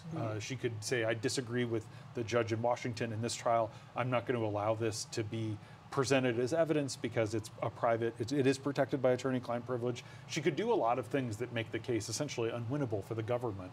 And so it's so fascinating. I want to turn to Spencer on. So Spencer, of course, Jack Smith knew this, and his team knew this as they decided venue. Can you talk a little bit more about the risks that they may have been willing to take to move this to South Florida? You know, what we hear is that, you know, this is not an option. It wasn't discretionary. That Attorney General Garland or Justice Department officials, in reviewing the final steps and leading this to to the charging decision, had a decision, and the decision was it's required by the Constitution, it's required by statute. If the obstructive acts occurred down there, they have to do that. You know, there's a little bit of a luck of the draw element here. There are about 15 judges in the Southern District of Florida, and judges are chosen at random. There are about a half dozen or handful of judges in the northern part of the Southern District of Florida, which is the name of the federal court district, and basically they had a 1 in 5 chance of drawing Cannon again. So it basically happened twice. Once in that search warrant fight that we've talked about back in August, and then in which she was reversed by an appellate panel, and then again last week. You know, there doesn't mean that there might not be charges brought still in D.C. where the grand jury had been working for, you know, since April. We think that the bulk of the charges, and obviously the headline charge of the former president, is in Florida. But there's a possibility that if people lied to the FBI or perjured themselves before the grand jury, those counts might be charged in D.C. But these would be people who would not be accused of conspiring with the president, not acting with the president, but just for whatever reason, perhaps being charged with false statements. Since we're talking about Judge Cannon, let's talk about a timeline, Spencer, and what you'll be watching for in terms of decisions that she'll ultimately be making about the timeline. We did hear Special Counsel Jack Smith say, as my colleagues have mentioned, that he wants to get this done quickly, with fairness to the defendant, but efficiently for justice. What could that actually look like in terms of what Trump may want out of this? Right, so a couple steps. Today, the magistrate judge, it's a lower tier judge, may set a schedule for the next appearance before the trial judge, Judge Cannon, or he may leave that to the discretion of Judge Cannon. White-collar defense attorneys tell us something like this might be brought in 6 to 9 months. However, it involves potentially classified information, which could drag out 3 months, 6 months, because you need to go through the classification review process by agencies. If you're going to submit evidence that is summarized without classified information, that takes every agency's review. It takes time to get security clearances for Trump's attorneys, and that will be a process. You know, the bottom line is, if the government would like to have a trial before the nomination season next summer, that's about 1 year from now, it would take a judge writing herd pretty hard on the circumstances, and the default would be assuming that it couldn't be done in a year. So in this case, you know, Trump's attorneys, if their goal presumably is to not face trial, not risk a possible conviction or sentence by then, there's lots of ways that you could do this. You could, as James and Amber have mentioned, you could file. You could challenge the evidence. You could ask the judge to suppress the Corcoran's notes of Trump's statements, where he was saying, you know, wouldn't it be better if there were no documents, or couldn't you just, you know, do this to documents as if to pluck them out rather than return them. The Judge Cannon may be asked, well, you know, it was improper to breach the attorney-client privilege, even if it appeared that Trump's statements were in furtherance of a crime, which is what the judge in D.C. decided. And then there's even the makeup of the jury. You know, ultimately, how quickly you come to trial, how quickly you could decide it's too much of a burden on Trump's lawyers to do this while he is facing potentially other charges or campaigning for president. So there's all sorts of ways that the timing could slow. That's something that I think everybody, clearly on the government side and other lawyers, will be watching very closely. Spencer, last question before we let you go, and I so appreciate your insights. Let's talk about Walt Nauta. This is Trump's valet. He faces 6 counts for allegedly conspiring with Trump. Tell us more about what he stands accused of and what he faces here in this process. So you may have discussed Walt Nauta, a young Navy veteran. He was in the military, was appointed to serve as the White House valet. He was essentially a body man, the person next to the president who was helping him, move things, bringing him glasses of water, bottles of water, what have you. After that, he's from Guam initially. After Trump left the office, Walt did, to stay with the president, went with him to Mar-a-Lago.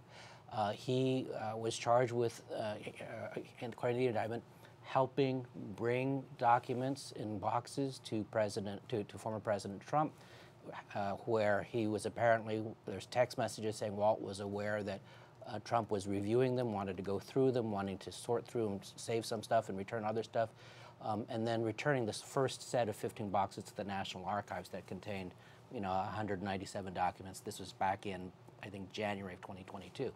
Then there's a second process after the subpoena, where he takes 64 boxes back to Trump's residence, and then moves 30 boxes into the storage room before the government came back and was going to go through them with Evan Corcoran, Trump's lawyer. And what happened was he is charged with, he gave a voluntary interview to the FBI in the presence of counsel in that May. And they said, do you know where these boxes have been? Did they ever go to the residence? Where they come from? How are they stored? And he said, I'm sorry, I just can't help you, or words to that effect. The government has charged him with lying, charged him with concealing from Corcoran that these boxes they didn't have all the boxes in the storage room. He's charged with conspiracy, charged with obstruction. Those last 2 are punishable by up to 20 years in prison. Trump faces those same charges. Thank you so much, Spencer Shue. Really appreciate your reporting. James, so if you're Walt Nauta and you are getting booked today, as Rhonda talked about. Now, I do want to say one thing. Typically, there is the photographing, but we are waiting to see if that would be done for Trump. It may not be necessary because the point of taking a photo is not supposed to be to sort of humiliate you and get your mugshot, so to speak. It's just so they have an image of you and they know what you look like. And we all know what Donald Trump looks like. So we'll see exactly how this process works out. But some things will be done for Trump that would not be done for someone normally being booked. Walt Nauta is going to get the normal booking. Is that going to be a sobering moment for him, James, in terms of what he faces next? Because he's not the former president. He's not. And there's a history of people who worked for Donald Trump who end up going to jail where they get thrown under the bus. And this is someone who's been incredibly loyal to Trump, someone who essentially is in trouble for his loyalty to Trump, which was professing to not know about the movement of the documents when he had been texting about it and moving the documents. You look at someone like Michael Cohen, who was Trump's lawyer, a fixer, and ended up in federal prison. Sometimes when you charge a conspiracy like this and you're a prosecutor, you do it to try to flip the lower level person to get the higher level person. Walt Nauta appears to have tied his fortunes to Donald Trump. It's not like Trump can flip on Walt Nauta, but I mean, Trump's defense could be Nauta was doing this, he ran it by me, that somehow he was the one who was kind of orchestrating the movement of the classified material, it wasn't me. But there is totally a scenario where Trump ends up getting off because some juror sides with him, and Nauta ends up serving hard time. And I'm sure it's incredibly humbling for him because he is someone who served our country in the Navy, who, by all accounts and from his friends, considers himself a real patriot. And here he is, booked on very serious federal charges that could put him away for quite a long time. Mm-hmm. I want to bring in Leanne Caldwell, co-author of the Washington Post's Early 202 newsletter. Leanne joins us from Capitol Hill. How are lawmakers reacting this morning to this indictment and the appearance in court today, Leanne? So, Libby, it's much of the same. The vast majority of Republican lawmakers, anyway, are trying to talk around this indictment. They say that there are two tiers of justice in this country, one for everyone else and one for the former president, who they say is, the indictment is extremely political. I just had a long conversation with House Speaker Kevin McCarthy about this, and he really denied addressing the crux of the case here, that it's not about the holding of the documents and the possession of the documents, but the unwillingness to give those documents back. Instead, they are completely ignoring that central issue and instead saying that this is something that is extremely political, that they're alleging that President Biden directed the Department of Justice to prosecute his political rival in this 2024 election. Of course, the truth is, we all know that the reason that Jack Smith, special counsel, was appointed into this situation is because they wanted to take it out of the political process. They wanted to make sure that it was not politicized. And so most Republicans here are saying that they're not necessarily defending Trump's actions here, but they are continuing to say that there are two tiers of justice, and that's an attempt to really confuse people and muddy the waters.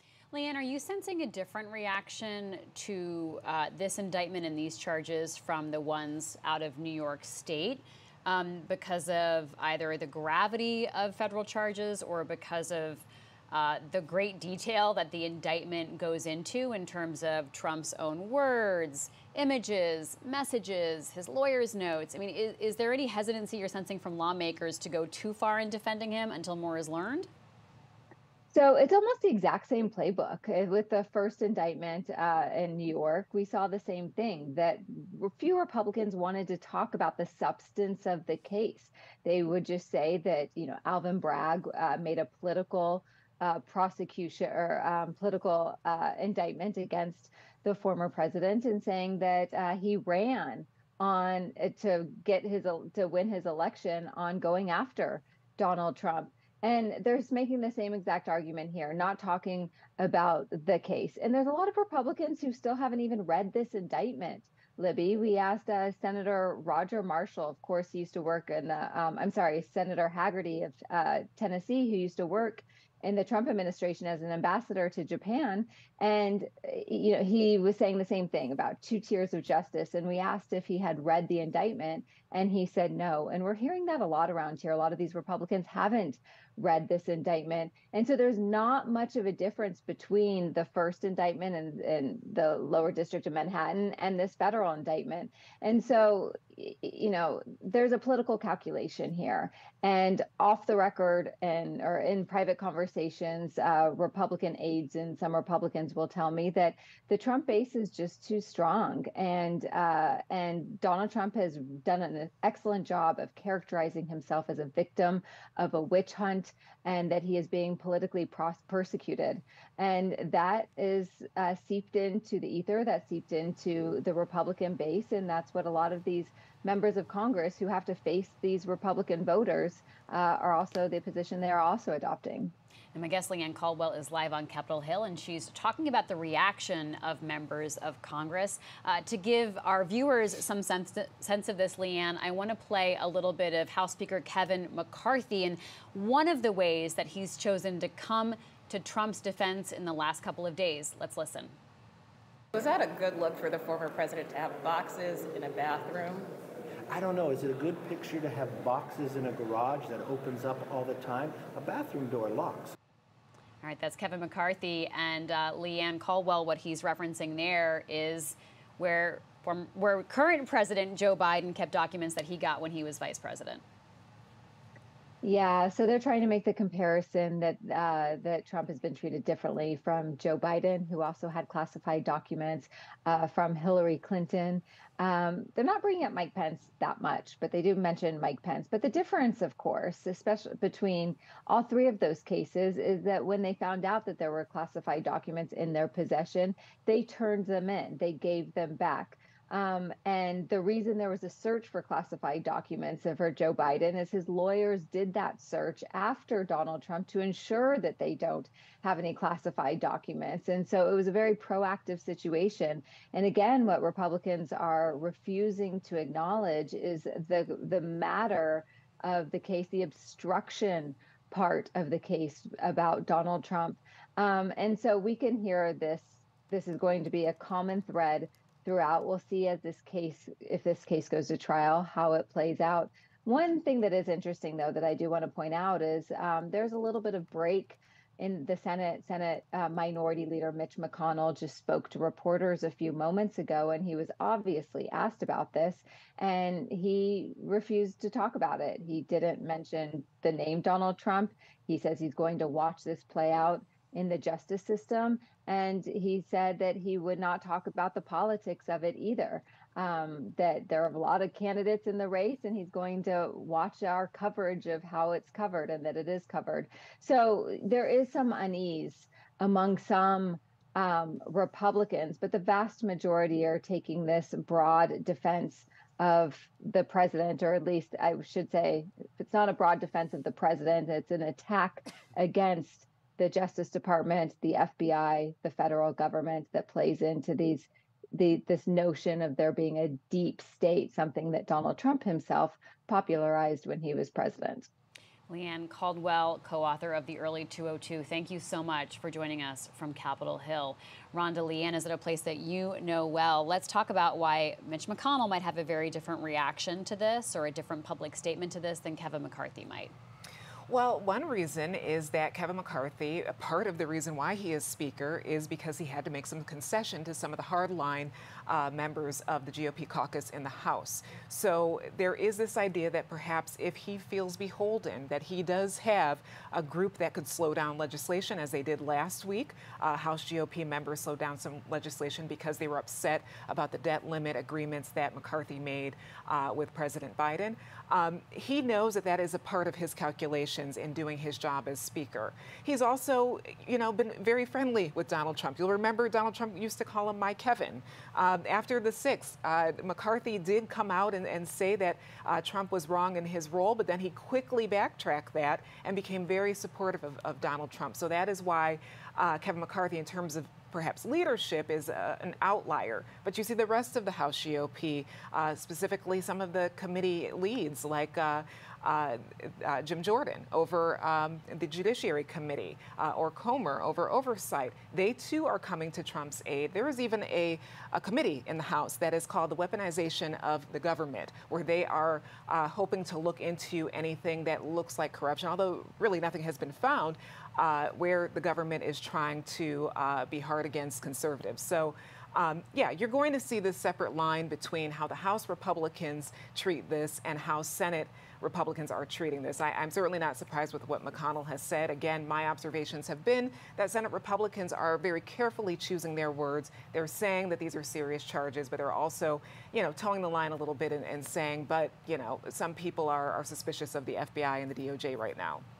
You are looking at live images from Miami. That is where the former President Donald Trump is. He's in a federal courthouse. We know that the booking process is complete. He's now appearing before a magistrate judge as part of this initial court proceeding for the charges against him. The indictment was just unsealed on Friday. Jack Smith, the special counsel, talked to the reporters and to the nation, frankly, James, about just what his office has been up to and what he sees the process will be going forward. Let's drill into these charges a little bit and look at what Donald Trump actually faces in these 37 counts, James. Yeah, 37 counts. The bulk of them are related to the Espionage Act. The 31 counts, it's willful retention of national defense information. It is violating part of the Espionage Act. A conviction does not require any evidence of a desire to disseminate the classified information. Having it in an unauthorized location is enough. Mar-a-Lago, after Trump left the White House, was not an authorized location to store classified information. The next 3 counts related to withholding or concealing documents in a federal investigation. This is essentially part of the idea that they were trying to hide information at Mar-a-Lago. Trump and Nada separately face 1 count of concealing evidence with the intent to obstruct an FBI investigation, and then 2 counts for false statements. This is scheming to deceive the FBI that all the documents had been turned over, signing an attestation, telling your lawyers that there were no more documents. And then there's the, see at the bottom there, the 1 count on conspiracy to obstruct justice. This is also related to Trump specifically being accused of suggesting that one of his attorneys lie to the FBI, saying, you know, why don't you pluck the document out? Why don't you say there are no documents? Now, when you look at this list up here, you wonder, what is the maximum punishment? Each count of unlawful retention of national defense information could be sentenced to up to 10 years in prison. So more than 30 counts there. So more than 30 counts. And then the other charges there at the bottom of our list: conspiracy to obstruct justice, tampering with grand jury evidence, concealing evidence in a federal investigation. All of those carry up to 20 years in prison. Now, it's important to say, and I guess false statement, the last one, is up to 5 years in prison.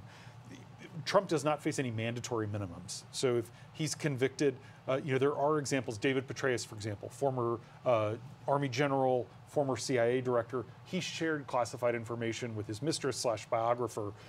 He ended up getting probation for pleading guilty to that. You know, it's very, very unusual to sort of stack all these charges on top of each other. Obviously, it could lead to hundreds of years of jail time. That's misleading. Federal defendants are rarely given the maximum punishment. But the bottom line is that this is real, serious criminal jeopardy. This is not just a civil suit. This isn't just paying a fine.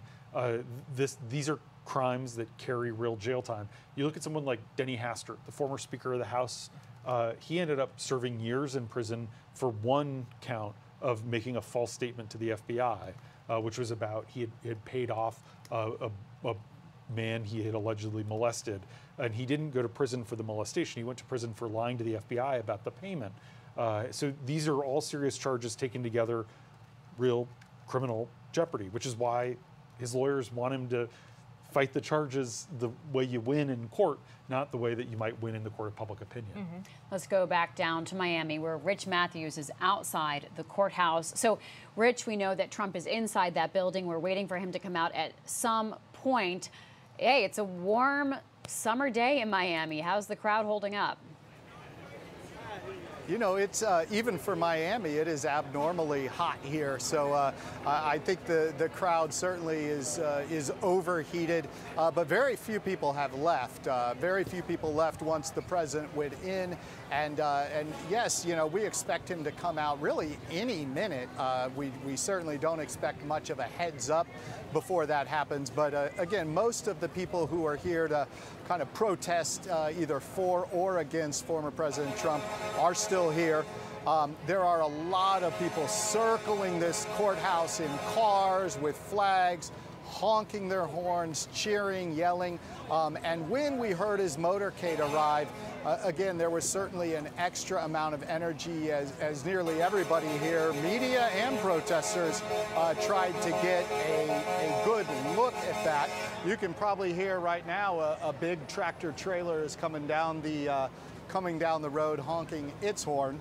And now you can actually see that as well. I will say that on the way to the courthouse on Truth Social, former President Trump actually posted that he was on his way to the witch hunt. And that is rhetoric that we're hearing here at the courthouse from his supporters over and over again. Those calls that this is an unfair, unjust prosecution, persecution, if you will. Again, the word witch hunt I've probably heard 30 times today. And also, again, those familiar claims as with President Trump as the victim. You know, just over and over again today, his protesters, when I've talked to him, have said, listen, you know, why not Joe Biden? Why not Hillary Clinton? And again, I'm a reporter. I'll let the legal analysts weigh in on why. But I will just say that the tone here is very anti-Joe Biden, very anti-media. We've been accused of, you know, again, contributing to this. But the bottom line is this place is still full of people waiting for the former president to come out of court, which we expect any minute. Libby? Thanks so much, Rich Matthews. James, let's talk about why not Hillary Clinton, why not Mike Pence, and why not Joe Biden? So they complied.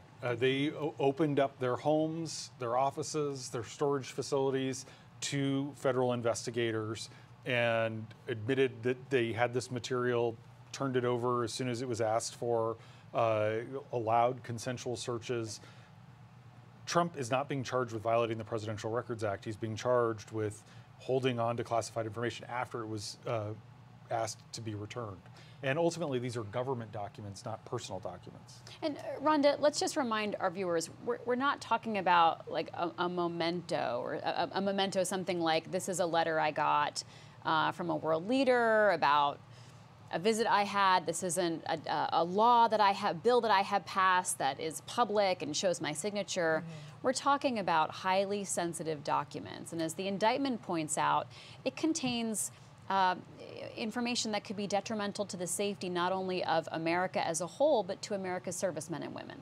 That's right, nuclear weapons, military movements. These are highly classified and sensitive materials.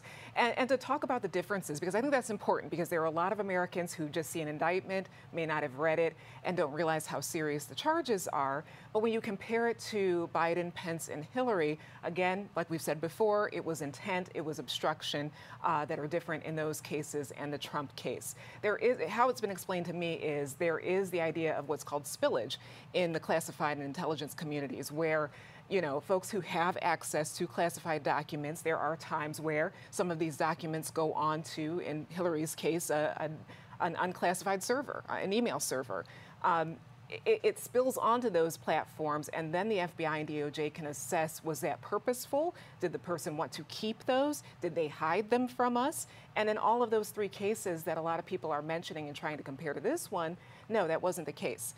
And it is very clear, at least from the DOJ's point of view, that Trump, when asked, did not give the documents back, when subpoenaed, did not give the documents back. And then with Walt Nauta, he did not tell them about the movements of the boxes. That's transcribed again in the indictment. So again, it's all about intent, and then it's also about obstruction. And in these other cases, that was not the case that the DOJ arrived to. So Barack Obama famously said, there's classified, and then there's like classified. And you know, when a vice president like Joe Biden or Mike Pence is traveling overseas, say going to Poland for a trip or something, their schedule is classified before they go. Obviously, you don't want details about their movements going out, but it sort of is moot after the fact because then everyone knows what happened. We don't, to be sure, precisely know the nature of the documents that Biden had. We know some of the classified material Biden had in his possession dated back to when he was a senator, which he hasn't been since 2008. So it's pretty dated material, and it does get into that spillage idea. With Trump, the accusation is that this is very, very sensitive code word classified material about American vulnerabilities, American war plans, things that, as Libby was just noting, really would put our troops at risk if our adversaries got a hold of them. Yeah. So let's talk about the classified documents, because it's important as we reference these other people who've said, oh, yep, we have these documents and they've been able to recover them. Let's talk about one of the really big points in the indictment, which is the movement of documents and tracing where they were at Mar-a-Lago and how the government's building a case of intention to hide, awareness they were there, and then this question of Walt Nauta's involvement with Donald Trump. So if we look at a map of Mar-a-Lago, we'll be able to get a sense of just where the documents are alleged to have been. So there's Mar-a-Lago. It's a bird's eye view.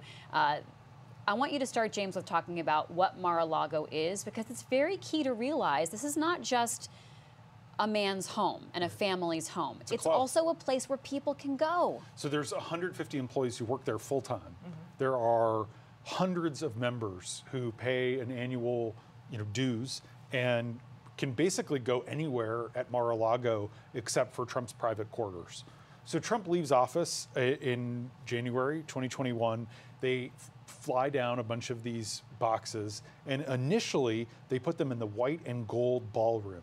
we have a photo of that there. This is the pictures. I want to show the Trump's family suite. I want to show you this first because that's where he lives. Yep. And that gives me a good orientation of where the Trump family lives versus the rest of the Mar-a-Lago club. Yes, and so that really is the only area that's off limits to people. Obviously, Trump will still have close friends in there, but that's his private quarters. The rest is a club with pool and golf and lots of different things. You know, people can be guests of members and come in. So there you see the photo from the White and Gold Ballroom. It's an event space. There are weddings in there, that kind of thing. And you can really tell it's a ballroom. I mean, there's literally documents sitting on the stage of a ballroom. Yeah. So that's the first basically 6 weeks that Trump is post-president. They have all these boxes. They're trying to figure out what to do with them. Then in March 2021, they moved them to what in the indictment is described as the business center.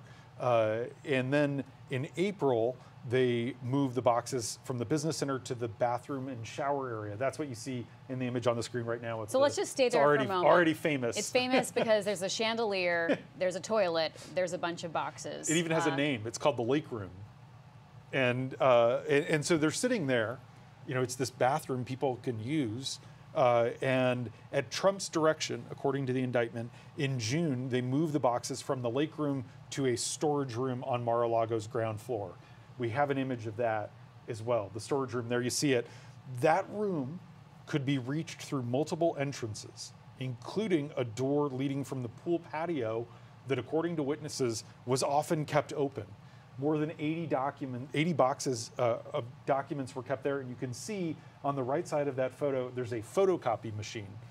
So who knows who got in, who rifled through those boxes, and none of that is at issue in the charging document, but it sort of makes you for people who have handled classified material, it is very, very cringeworthy to see that. And then in November 2021, after repeated inquiries from National Archives officials, Trump allegedly began ordering employees to bring boxes to his private residence, which you were pointing out there in red. And Trump was allegedly going through them, sort of trying to sort them out. In December of 2021, Walt Nauta found several boxes that had fallen in the storage room, and he texted photos to one of his colleagues saying, look, these boxes have spilled open. Those pictures we've seen. And so then they're moving boxes around. In January of last year, they load 15 boxes into Walt's car. Then in May, the FBI comes to interview Walt Nauta, and he says he doesn't know anything about moving the boxes around. And then in May of 2022, there's this grand jury that subpoenas Trump and says, do you have any classified documents? You have to turn them over. That's when Trump starts talking to his lawyers. That's when we get into the obstruction part of it. But it's a helpful sort of primer to look at. I just want to point out this image from the charging documents, James. So this is not a picture that the federal officials took. Right. It's a picture. Walt Nauta takes this picture on his iPhone and he texts it to someone else who works for Trump and says, oh, well, clearly we didn't do a good job stacking these boxes because they've fallen over on the floor and spilled all over. I'm cleaning it up. Don't worry about it. And that also was taken with Walt Nauta's phone and texted around, and then they were able to subpoena these and get these. This is not, one of the things that happened early on was after that FBI search in August of 2022, the FBI agents laid out all the classified documents they had found, and they took a photo that was that became public as part of court records. Yeah. Exactly. Mm-hmm. And so Trump got very, very angry, and he said, that was a staged photo. I didn't actually keep my documents like that on the floor of my office. And I don't think that was the suggestion of the court filing, but that was taken by FBI agents who were collecting those materials. Those other pictures we were just looking at were taken by Trump's own aides, who were basically communicating with a paper trail about what to do with all these boxes and where to put them. Including, we haven't talked about Trump's family members, an unnamed family member, probably Melania Trump, potentially Ivanka Trump, texting with Walt Nauta, saying, Trump wants to take some of these boxes on the plane to Bedminster. There's not room because we have all these suitcases. And then Walt Nauta responding and saying, he's not planning to take the boxes. He wants to go through them and pull out some information. So this is all laid out in detail in this 49-page charging document. Let's bring Amber Phillips into the conversation, politics reporter, author of the 5-Minute Fix newsletter. Amber, following on this train of thought for a moment, let's get into this question of Trump's awareness, because some of the information in the indictment is from recordings and conversations that Donald Trump had with people where it seems to show an awareness that he's handling classified documents. Why is that significant? Why is it significant that he sort of reveals that and tips his hand? Yeah, that's a great question, Libby. I would argue in the indictment, according to what we know about his comments from the indictment, he's not just aware that he's handling classified documents.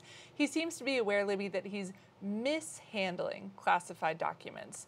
I think back to this moment where he's speaking, according to the indictment, with this reporter, and he's waving this document around, going, well, I shouldn't be showing you this. I'm paraphrasing here. Another time he's talking to a political action committee staffer, and he says, step back, you shouldn't be seeing this. And so when the FBI was investigating and found out these comments, what we see is the FBI feeling concerned that eventually Trump, through negligence or maybe some kind of attempt to get leverage on something, was going to show this to the wrong person, and the wrong people were going to get a hold of it. And all of that is important, going back to Trump's intent, Libby, is because willful, let me pull up the statute right here. It says willful mishandling of the material is what he's charged with.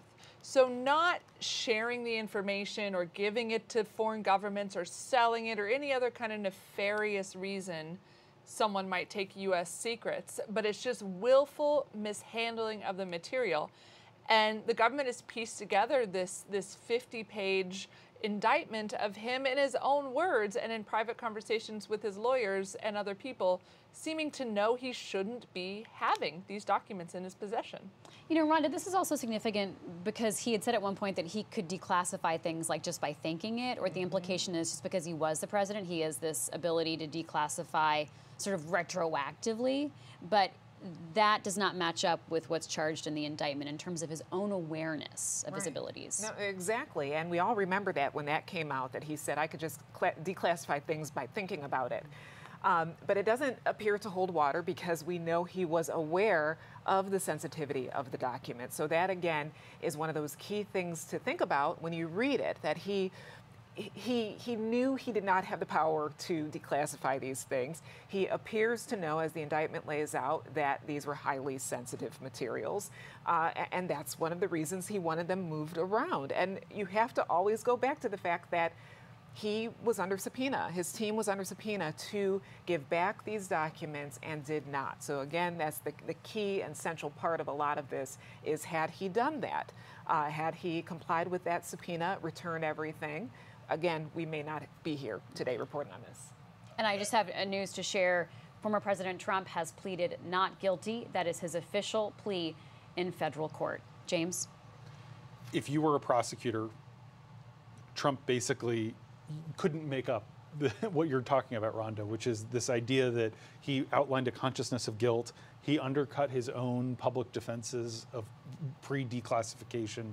I mean, this is Bill Barr, the former Attorney General under Trump, said that if half of this is true, Donald Trump is toast. Now, as Trump pleads not guilty, it's important to say, in the American system, you're innocent until proven guilty in a court of law. This is an open trial. We're obviously not having cameras in there, but there are a lot of countries in the world where these kinds of hearings are closed, and even, especially when it relates to classified information, everything all of a sudden is secret or done in a military court or done behind closed doors. Donald Trump gets a chance to challenge this, to fight it out, to test the government's claims in court. And it seems from this document that there's a lot of evidence up the government's sleeves, assuming that Judge Cannon allows it to be introduced in court.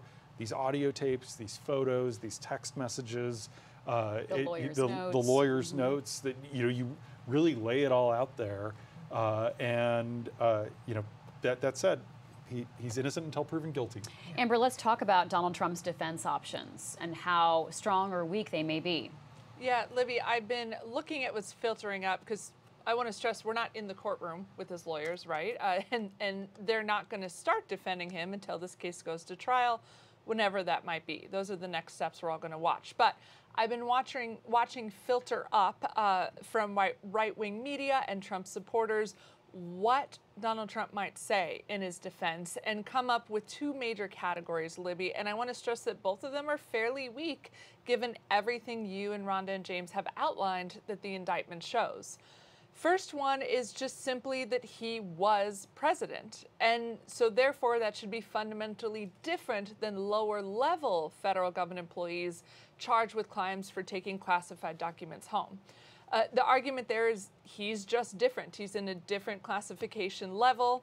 Some of these lower level employees, our colleagues Perry Stein has reported, have been sentenced to years, even a decade in prison, just for taking documents home. One guy prosecutors framed as just a hoarder who that's where he kept classified documents throughout his 20 years on the job. He's now serving 10 years in prison. But Trump, he could argue, hey, I was president, it's just different. Like maybe there was this misunderstanding, for example, that I had these documents because at one point I did have access to them.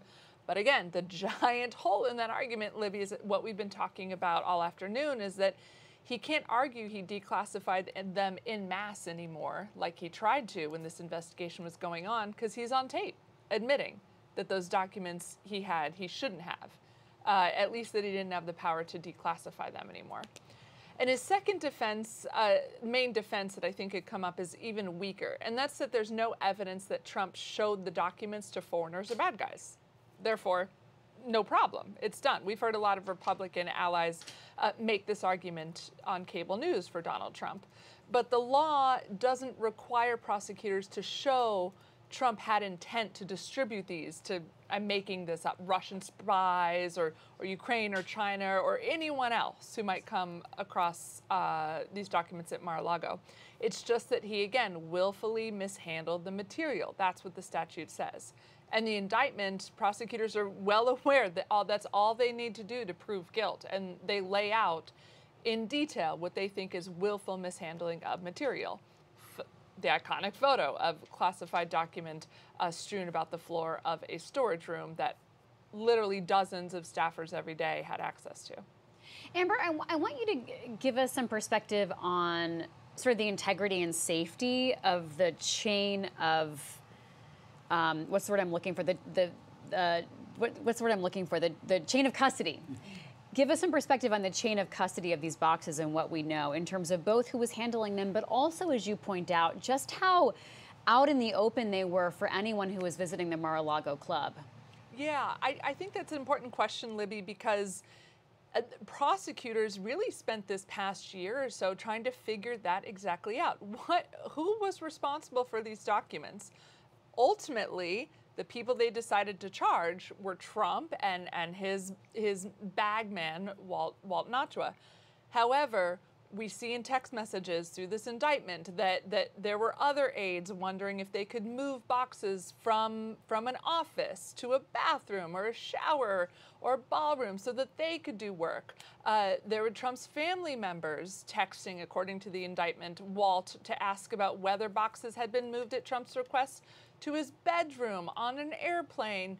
And so what the indictment lays out is that there was kind of a free-for-all, prosecutors feared, about who could have their hands on these very secret documents. And some of them were labeled only for specific high-level intelligence people in the U.S. or France or Australia or ex-specific countries. Like these were not something that anyone in America with a security clearance could see. And so prosecutors feared that it was the case they lay out, it was Trump and his body man moving these boxes around for a motive we still don't yet know or understand, and I don't think prosecutors laid out a motive. And then they also laid out this concern that where these boxes were was next to where the liquor was at Mar-a-Lago, a pool. CNN reported one of the storage rooms was flooded from the pool because it was right next to it, that there were entrances from the patios at Mar-a-Lago into a storage room or a bathroom, and that just many people had their fingers on these highly classified documents. Amber Phillips, thank you. Stay with us. Rhonda, does it matter to the prosecution if anyone accessed these documents who should not have? a foreign national, a spy, someone with political motivations. Is that relevant to the charges? It may not be relevant from a legal standing because it's just the fact that he withheld and willfully withheld these information as well as the documents. So that's what the case is set on. But it is concerning that Mar-a-Lago, back to James laying out the geography of Mar-a-Lago, it is extremely accessible to people who are not with the government, to people who pay the dues to go to the club there. You'll remember back during the Trump administration, there was a woman who was a trespasser there, and she was a Chinese woman, and she was convicted for trespassing and lying to federal agents because there was concern she was a spy. This is a place that you can get into, and that is a concerning part of it, but I would say that's sort of on the periphery. The case itself is that he had documents he shouldn't have, was aware that he had the documents he shouldn't have, and kept them from investigators. Let's look at some footage from earlier today. This is from CNN showing former President Trump leaving his Doral Golf Club. This is this afternoon as he was on the way to the federal courthouse. He is still, to our knowledge, at that federal courthouse. He's gone through booking today. He is now appearing before a magistrate judge. There is Donald Trump heading over there. James, remind us why he is at Doral and how close it is to the courthouse. So Doral, it's about a 20 to 30 minute drive. Probably normally would be just under 30 minutes. Obviously, he had the motorcade. This is one of his properties in Florida. He's called it one of his crown jewels. There's a golf course there that he really likes. It is very profitable, much larger than Mar-a-Lago. You saw a bellhop standing there as Trump walked out. It's a resort, not a club, and obviously Trump has the ability to stay there. Ivanka, his daughter, oversaw it for a while when she was working for the Trump organization. None of the crimes that are alleged took place at Doral. If he had been at Mar-a-Lago, it would have been just under an hour to motorcade from West Palm Beach down to Miami. So it's, both in southern Florida. As Rich Matthews was telling us a little earlier, it's an unseasonably, even for Miami, hot day in Miami. And there's a reason that Trump spends almost no time there in the summer. A lot of wealthy people sort of winter in Florida, and then they spend their summers up in the Northeast. That's what Trump does. That's why he's flying back to Bedminster later today. He didn't fly in until last night. And Doral is actually in the Miami city limits. Amber, let's talk about what questions have come up as we watch this truly unprecedented moment of a former president being charged with federal crimes. Everything from how quickly a trial could unspool and go forward to whether or not Donald Trump could ultimately go to prison. Yeah, Libby, a reader for my newsletter, 5 Minute Fix, just emailed me and said, can you please just tell me if Trump's going to prison and for how long? Can you just call up legal experts and figure that out? And the answer is no, we don't know because, as you point out, Libby, there's so many unknowns before we even get to a sentencing if there were to be one. Next steps, let's start with that. When will the trial be held and where will the trial be held? Jack Smith, the prosecutor, said, I want this done quickly, but it's not up to him. It's up to negotiations between the judge, Eileen Cannon, the prosecutor, Jack Smith, and then Trump's legal team. And so I think the first question, Libby, is how long is Trump's legal team going to draw this out? Could they ask to see these classified documents? Our colleagues on the justice team have reported in the Washington Post today that they could try to stop everything up by saying, well, I want to see the evidence, but knowing these lawyers don't have the security clearance to see this evidence because the evidence in this case is highly secret. In all these photos in the indictment, the government has redacted those classified documents that were out in the open in the storage room. The second question is, when this trial will be held and where? Will it be held in Miami? Who's going to be on the jury? Florida has become more of a right-leaning state. In the recent years, it heavily voted for Trump relative to a swing state in 2016 and 2020. Our colleagues, again, on the justice team have reported that Trump's lawyers could try to get just one person in a jury if this goes to trial to say, I don't know if he's guilty. and that could hang the entire trial. Could Trump enter a plea deal? His lawyer, one of his lawyers was on TV this weekend saying he'll never do that. But things could change. Could he suddenly face some kind of deal where he doesn't have to serve time in jail? And then after all of that, Libby, the big question is, will this trial happen before or after the November presidential election? Let's say he wins the nomination, and polls show it's still very early, but that he has an impressive lead among all the other candidates in the Republican primary. Let's say he wins the nomination. It's him versus Biden. What if there's a trial in October? What if there's a trial in December? What if there's a trial in January and Trump wins the election? Could he find a way to get the Justice Department to dismiss his entire trial, because then he's president? There are just so many questions leading up to the one that one of my readers, and I think everyone wants to know, is a former president going to go to jail for the first time? It really is hard to wrap your mind around, Rhonda, and it shows both how unprecedented and dangerous this is in terms of Donald Trump's legal situation, but also how serious these allegations are that the federal government is making. That's right, and I'll add one other element to what could happen. You can run for president, you can run for Congress in jail. It has happened before. Those who have done that did not win their elections. But again, we're in unprecedented historic times, as we've been saying. So there is nothing legally stopping a former president from continuing on in this journey to become president again. But you do have to look at the calendar. And even if they slow some things down, this still overhangs the 2024 election. It overhangs it for Trump, but also those running for Congress, or those Republicans might try to recruit to run for some of these competitive seats, the House seats and the Senate races in 2024. Are there going to be Republicans who want to spend all of their campaign trying to stand with Trump or support him as these trials go on, if there are trials, or as any of these legal issues go on? So this is definitely going to be something that's injected into, the bloodstream of this next race.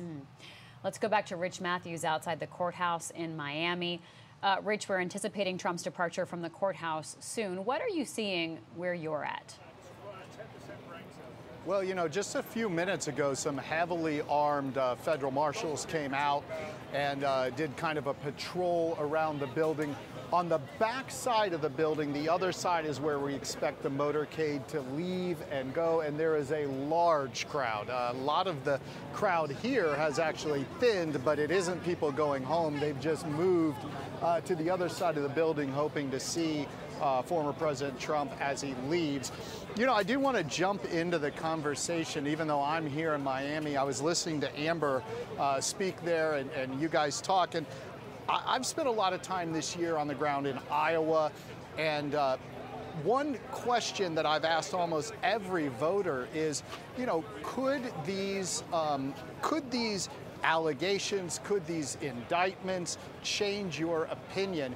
And overwhelmingly, the answer from potential voters who already support President Trump, the answer is no. Again, it is an interesting time. It's an unprecedented time. Will some of these allegations, indictments here in New York, will those affect voters? I really don't think so, because the people who already are opposed to President Trump being reelected, they feel that way, and his supporters are so fervent, so strong in their will that again, I really don't know that these things will matter. So while certainly it's impossible and would be even foolish for us to ignore the politics that are involved in this, it's just so tough, Libby, to predict them, right? It's so tough to predict the impact that this type of thing will have on the upcoming election. So again, we do expect the President Trump to be leaving any minute here. Security has been stepped up outside the courthouse. Again, all day there's been a lot of security, but there's an extra layer right now outside the courthouse preparing for his imminent departure. Libby? Rich, I'll be curious to see if any of those Trump supporters were able to get seats in the courtroom and what their reflections are, because as our team has pointed out, this is a public process. It's just that there aren't cameras allowed in, there's not photos taken, and we don't have a broadcast audio recording of what's happening. But people can get inside. What were you hearing from people, the protesters, the Trump supporters gathered today about what they wanted out of this day? Well, I'll tell you that the overwhelming majority of people in that line, and there was a long line this morning, there was a long line overnight, but the overwhelming majority of the people who made it inside the courthouse were journalists. And again, like happens, you know, even for good theater tickets in New York. I mean, look, this is a show, right? This is something that people want to be a part of and they want to see. There were people that paid others to stand in line for them overnight. And I would say it was probably around 8:30, 9 o'clock this morning that they opened the doors and let those people in. Now, because I'm out here, Libby, I don't have the answer to your question about how many even of those people made it all the way into the courtroom. But again, there were at least maybe 100 people that were allowed inside, and they'll be doing their reporting. But as you pointed out, can't take a phone in, can't take a single picture, you know, with anything. We're in a tent with Associated Press reporters right now, and just behind me there's a gentleman holding five phones for the reporters that are inside. We have our phones for the Washington Post reporters who are inside.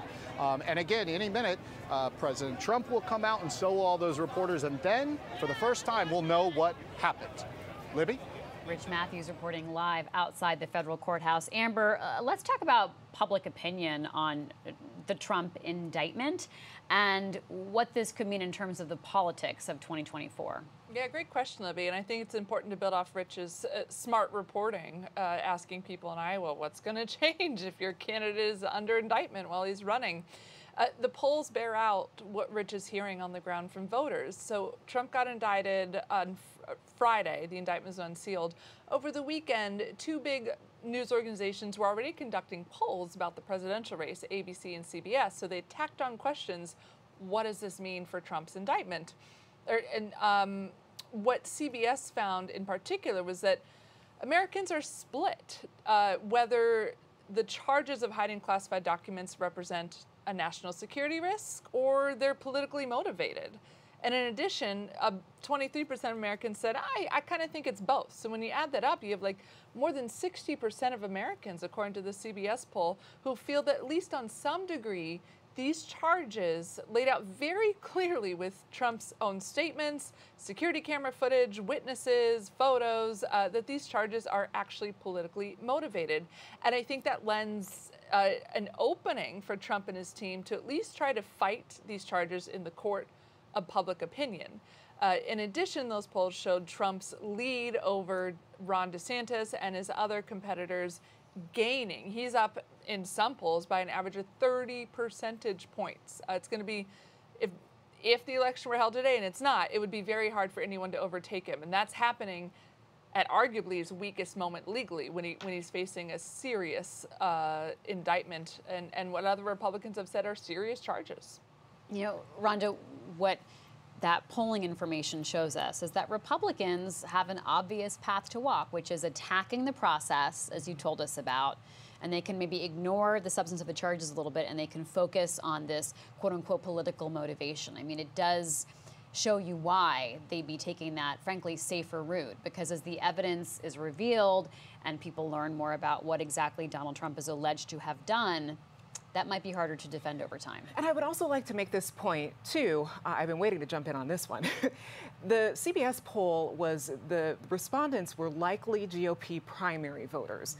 So we probably need to make that distinction, too, that primary voters are usually very enthusiastic about their party. They will turn out during the primary season.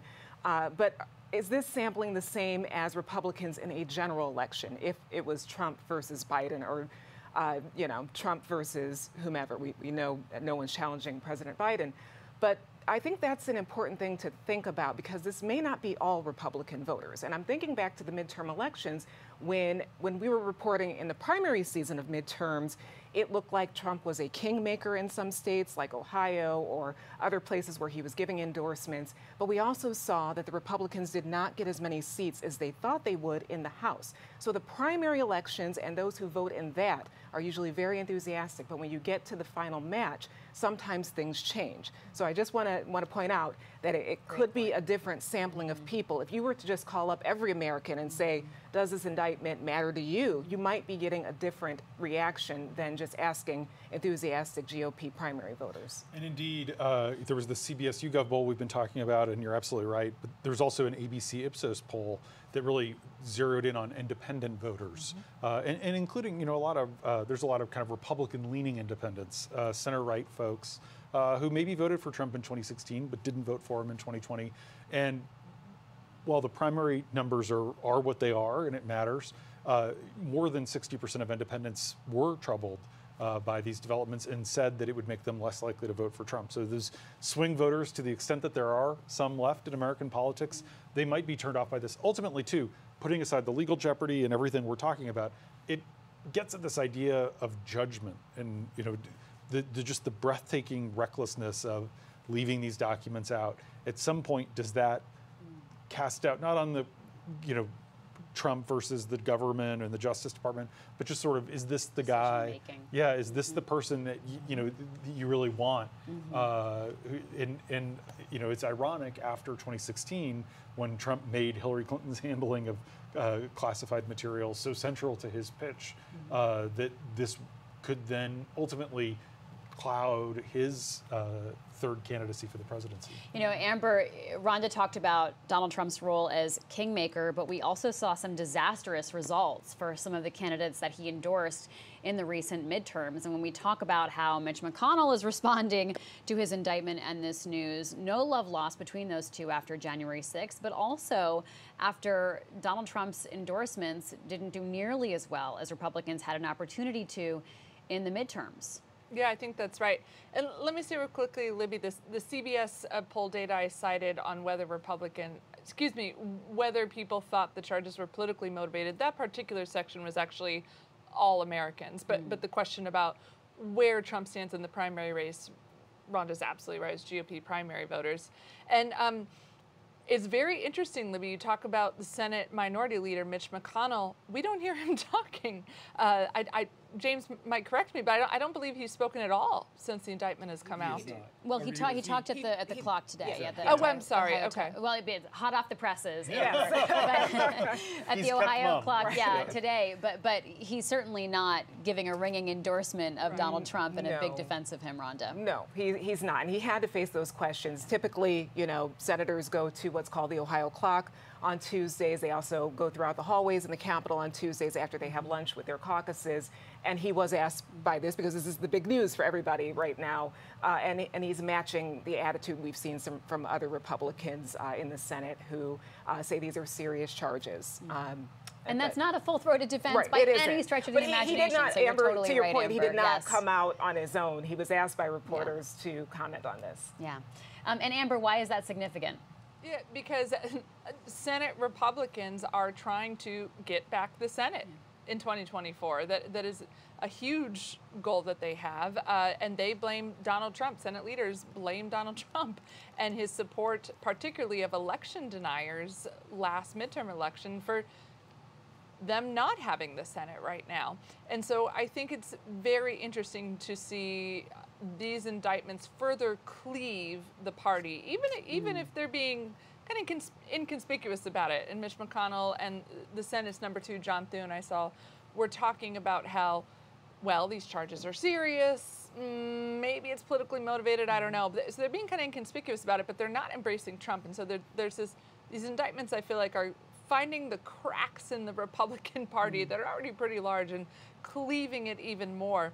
And it makes me wonder, if Trump is the nominee, how they're going to be able to work together next year to win the White House, keep the House, and win the Senate. That's Republicans' ultimate goal. And there are Republicans here in D.C. who feel like they have a chance if they don't have Donald Trump as their nominee, and the party is able to rid itself of election-denying candidates.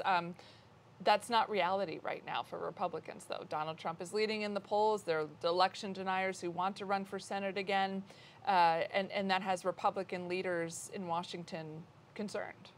Great questions, great points, Amber. Thank you so much for joining us. You know, James, there will be this question, and we'll have to wait and see how the evidence bears out about, can Americans, if they do see this as politically motivated, still become turned off by Donald Trump for the very questions you mentioned, decision making, sort of the maelstrom of chaos that surrounds him, and then also how he's responding to these charges. What will you be watching for? You know, I'm going to be watching for the degree to which Republicans start to criticize him more vocally. It's one thing for Mitch McConnell to be muted.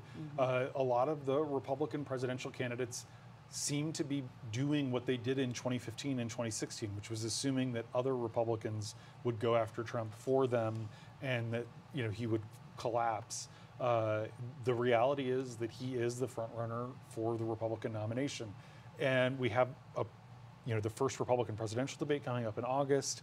We have various court appearances. We've seen people like Nikki Haley start to change her tune a little bit, even over the last couple of days.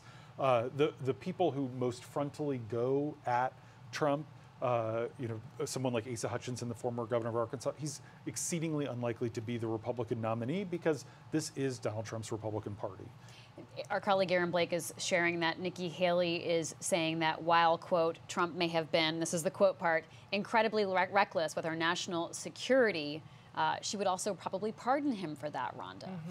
So you see them calculating in real time, trying to figure out, sort of where the wind is blowing, which I'll say this on this side and that on that side and figure it out later. And I think we're going to see a lot more of that. We also heard Tim Scott yesterday also say that line about these are serious charges. I think it remains to be seen, and it's going to be a very important point as we move along, either in this case or maybe the forthcoming ones, how Republicans on the Hill, as well as those running against him, categorize all of this. This one particularly, because these are federal charges. I think when we were talking about polls back in the Manhattan case, a lot of people felt that was a personal matter. It dealt with a mistress. This deals with classified documents that, if in the wrong hands, could harm us all. So you wonder if the tone is going to change at all as we move forward, and if there is a third indictment when we're looking at Fulton County, Georgia, and what happens there. So how are folks like Nikki Haley going to argue these points for Trump, but yet also say they want to lead the country? So when we get to this question of how successful the prosecution's case will they be able to convince a jury in South Florida that Donald Trump is guilty of one of 37, up to 37 charges? Let's hear what William Barr has had to say about this. Of course, the former U.S. Attorney General who served under Donald Trump. He said Trump is toast if the indictment is true. Let's listen. If even half of it is true, then he's toast. I mean, it's a very detailed indictment, and it's very, very damning. And this idea of presenting Trump as a victim here, a victim of a witch hunt, is ridiculous. He was totally wrong that he had the right to have those documents. Those documents are among the most sensitive secrets that the country has. They have to be in the custody of the archivist. He had no right to maintain them and retain them. And he kept them in a way at Mar-a-Lago that anyone who really cares about national security, their stomach would churn at it. It's William Barr, former Attorney General under Donald Trump. James, I mean, when do other Republicans take that perspective as well? I think privately, a ton of them feel this way. Bill Barr's not going to be on any ballot. He's not running for re-election. Amber was talking about, all the people who are kind of moderate Republicans and turned off by Trump. But there is a huge number of hardcore Trump voters who weren't involved in the political process before 2016 and 2020, especially in a state like Florida, that all of a sudden has turned from very purple to kind of red. And Trump has brought these people into the political process who may not stay in the political process if Trump's not the nominee, if he's not the standard bearer. They may not move to a Ron DeSantis in a general election. Obviously, DeSantis is trying to win over those voters, but obviously Bill Barr is a Trump appointee. He has so much credibility with establishment Republicans, but it does sort of feel like there's a huge part of the Republican Party that is tuned out. Even, Bill Barr, John Bolton, people, who we would have 10 years ago thought, wow, these people are the most credible voices that you could possibly have among Republican primary voters. Credible in the eyes of these Republican voters and very conservative Republican, like capital R, right. lowercase r, all the R's, right? Yeah, capital C. Right, and so And that's, I mean, I do think that it is, you could have like a death by a thousand cuts scenario. I do think that there's exhaustion. One of the novel arguments that Ron DeSantis is making now on the stunt that actually seems to be resonating with grassroots voters I'm talking to is that he could serve two terms while Trump could only serve one, and that he Trump's could get already because he already served a term, and so there are arguments that are being made against age Trump. As well. I've heard that recently. And also just the ultimately if. It's remarkable that this might actually be more potent, but electability, if Republican voters who like Donald Trump conclude that he can't beat Joe Biden, that could hurt him more than if Republican voters conclude that he recklessly, cavalierly handled national security material. Let's look again at the charges that Donald Trump faces. I'm going to get out the charging documents here and look them over as we read these counts, 31 counts of willful retention of national defense information. James, they each carry 10 years. 10 years each on each count, maximum sentence. Then we also see 3 counts of withholding or concealing documents in a federal investigation, 2 counts of false statements, and 1 count conspiracy to obstruct justice. That last count is 5 years, but the other ones, 5 of the counts carry a maximum of 20 years. Now, it's important to point out that those aren't typically served concurrently. It's not one after the other, and rarely would someone get the max, but it does go to show the gravity of the charges. Rhonda, as you read this indictment, I mean, it really does read like a story in a lot of ways, because they are recreating scenarios and talking about moments, and they've got witnesses, they've got photographs, they've got information from the people who were close in Donald Trump's inner circle. Can you characterize it more for us? Yeah, it's highly readable. And you'll remember on Friday when Jack Smith came to the microphones just for about 2 minutes, he said he wanted Americans to read it. It reads as you don't need a legal degree or any special degree to understand it. It is chronological, it tells you what happened, and it's somewhat very simple. And it feels like it is designed for the public to come to their own conclusion. I think one thing that stood out to me is when you look at the transcriptions and the text messages involving Walt Nauta, you see someone that perhaps some of these investigators want to potentially press to see if he might turn or provide information that might help them in their case against Trump alone. He also, we just went through the charges against Trump, but he's facing 6 counts as well, and that's dozens of years in federal prison. So these are pictures of Walt Nauta there. Right.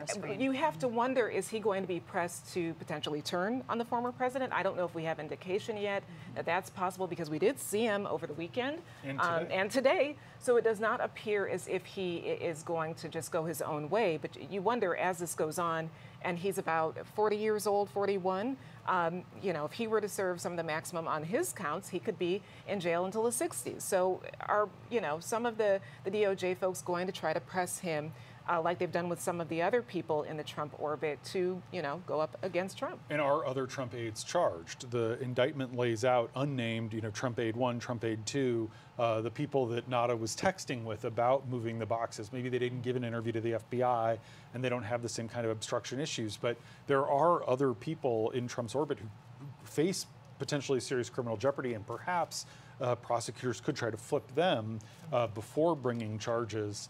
But Donald Trump has a way of keeping a very tight-knit circle, and also some of these attorneys who potentially face legal jeopardy. MAGA, the joke in Trump world now is make attorneys get attorneys, because they've had to hire their own counsel to represent them, and that's one of the reasons it's been so hard for Trump to find counsel here in Florida to defend him. Let's talk about the lawyers central to this case. For people who haven't heard part of this conversation earlier, James, talk to us about how prosecutors were able to get access to Trump's conversations and really his directives to his former lawyer. Yeah, so Evan Corcoran was part of Trump's legal team, still is part of Trump's legal team. He's recused himself on the documents part. He's representing him as the grand jury investigates January 6th and the fraudulent, the phony, fake, the slate of electors that said Trump won the election. Still on his legal team. Evan Corcoran essentially took detailed notes. He recorded voice memos on his phone that translated into text after his meetings right after with Trump, and Trump said, maybe we can make the documents go away. Trump sort of made a motion about plucking bad documents and taking them out. Wait, slow down and tell people that story, because if they haven't read the charging documents, they may not know about this. Totally, thank you for that. So the government subpoenas documents. Evan Corcoran goes to Mar-a-Lago, and he essentially signs, because Trump told him to. Trump said, no, I've turned over everything I've got. He signs an affidavit, a sworn affidavit saying, we've turned everything over, we've complied with this subpoena, and one of the things that Trump's accused of is part of the obstruction of justice, is hiding some of these documents from his own lawyer, because the lawyer is an officer of the court and is attesting that the documents have been turned over. And so, because attorney-client privilege would normally protect this information, there is an exception called the crime fraud exception.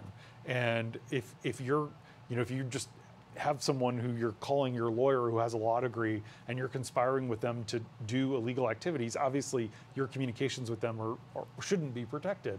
And so Beryl Howell, a judge in the U.S. District Court here in D.C., said the crime fraud exception applies, and Evan Corcoran's private notes to himself about what Trump was telling him need to be turned over to federal investigators. Those are cited, quoted in the charging document. Not all of Evan Corcoran's personal messages were turned over.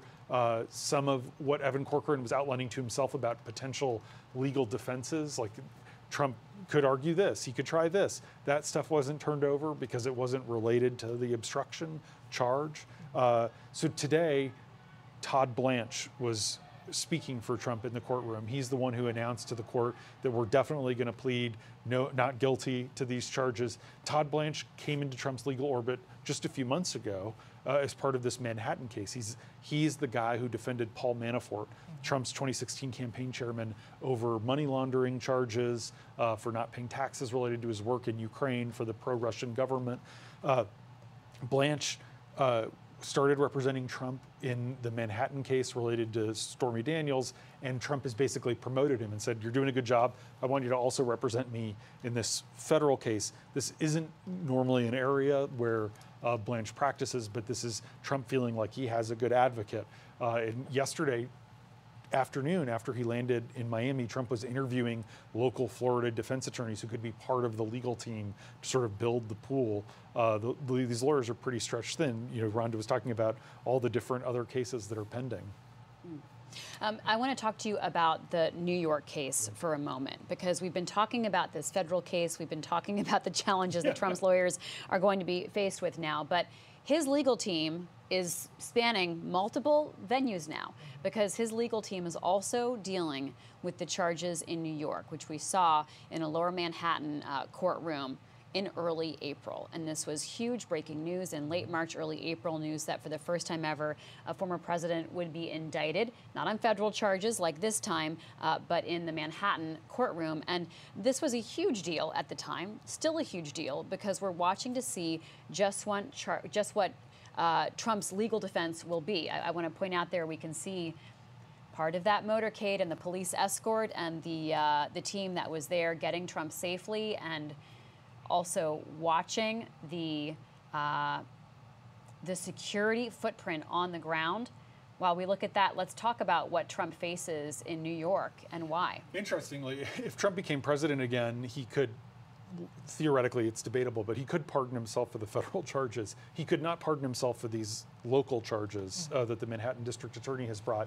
These essentially accuse him of committing business fraud, of using business money to pay off this adult entertainer to not talk about their alleged affair before the 2016 election, and essentially using business money to pay campaign expenses and then trying to cover it up and orchestrate a scheme, that is essentially corporate fraud, and that's actually a statute, Rhonda, that's as you know often used in New York, and it's separate and distinct from the New York Attorney General Letitia James, who also is investigating the Trump Organization and potential tax fraud that Trump committed by basically overstating the value of certain assets to get loans, by underpaying taxes, understating the value of assets when the tax man cometh.